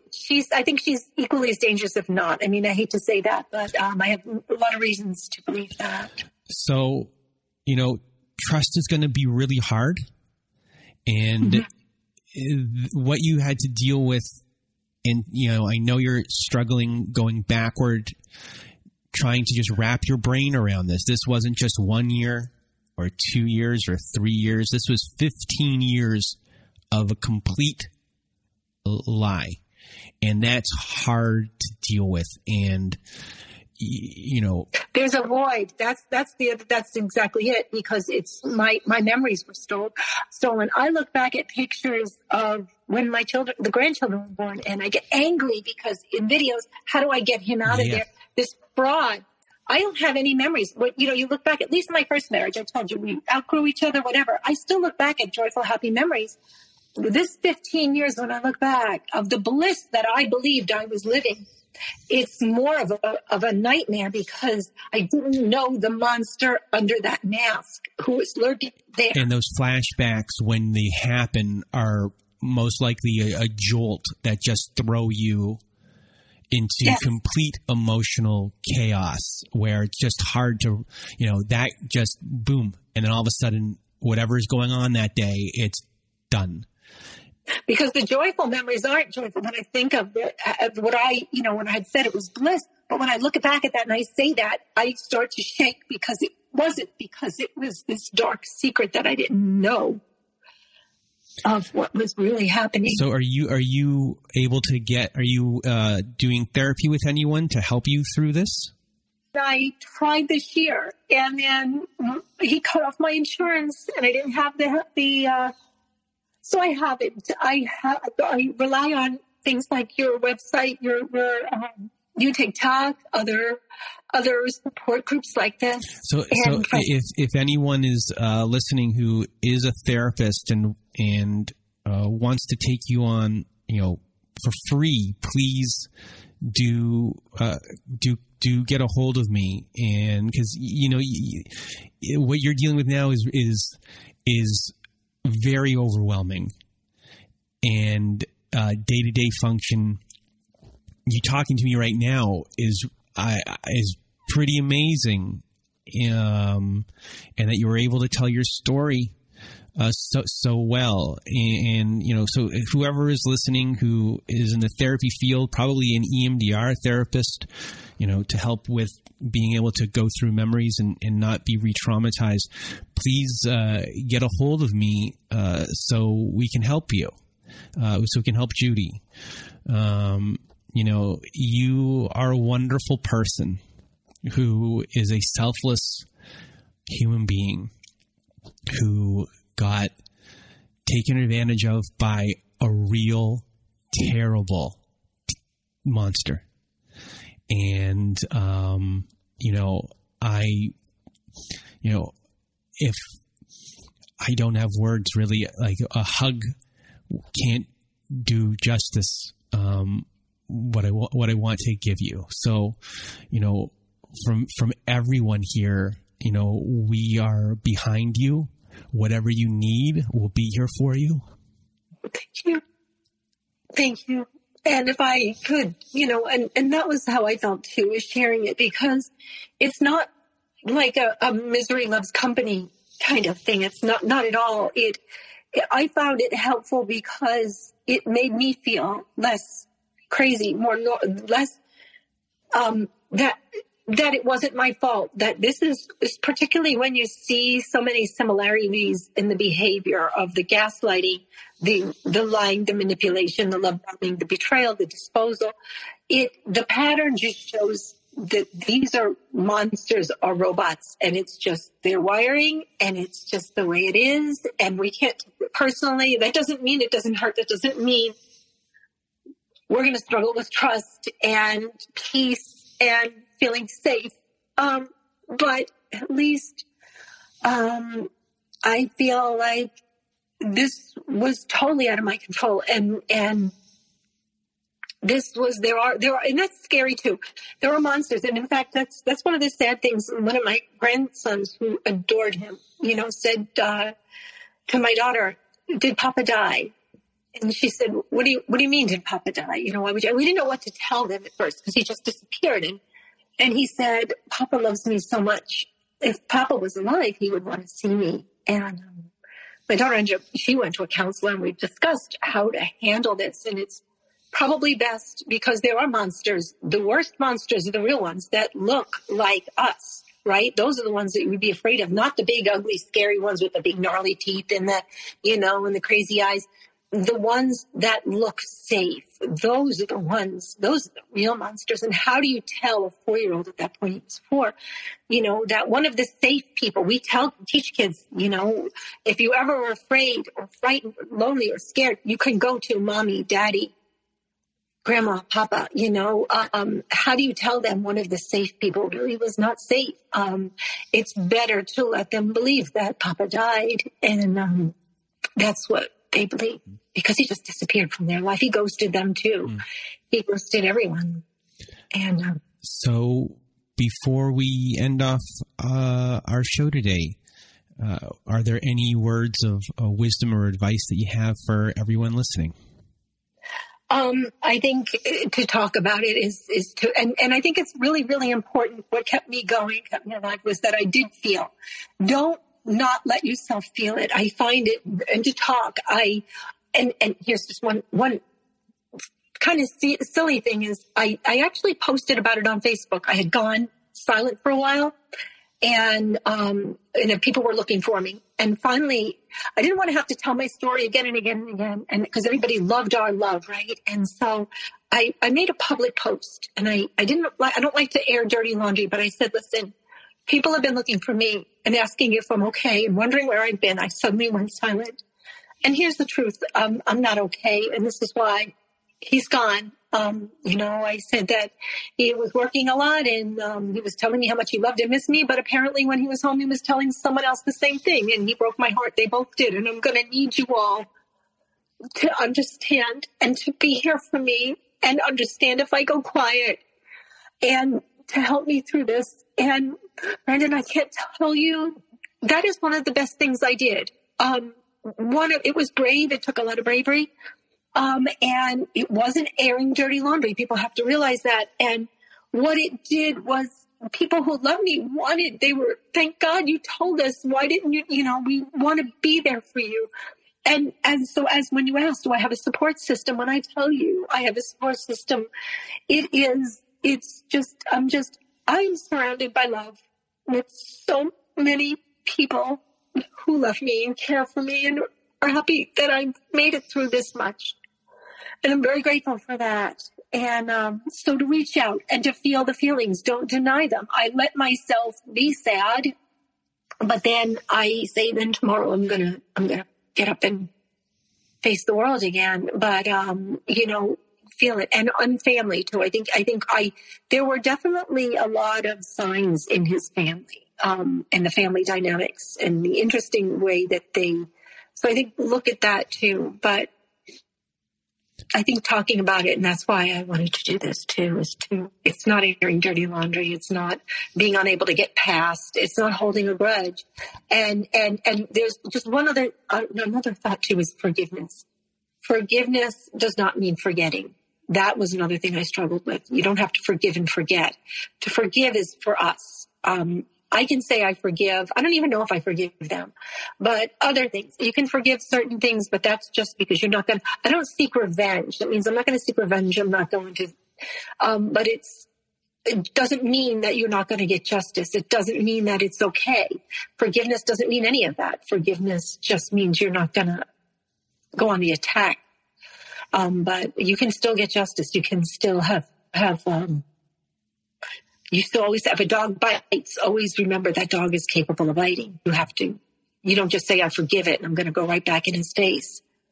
I can forgive the dog, but I'm not going to forget that that dog is capable of biting. Well, Judy, I want to thank you for being here with all of us today and sharing your story. You know, after listening to everything, it's just amazing that you were able to be here to tell your story.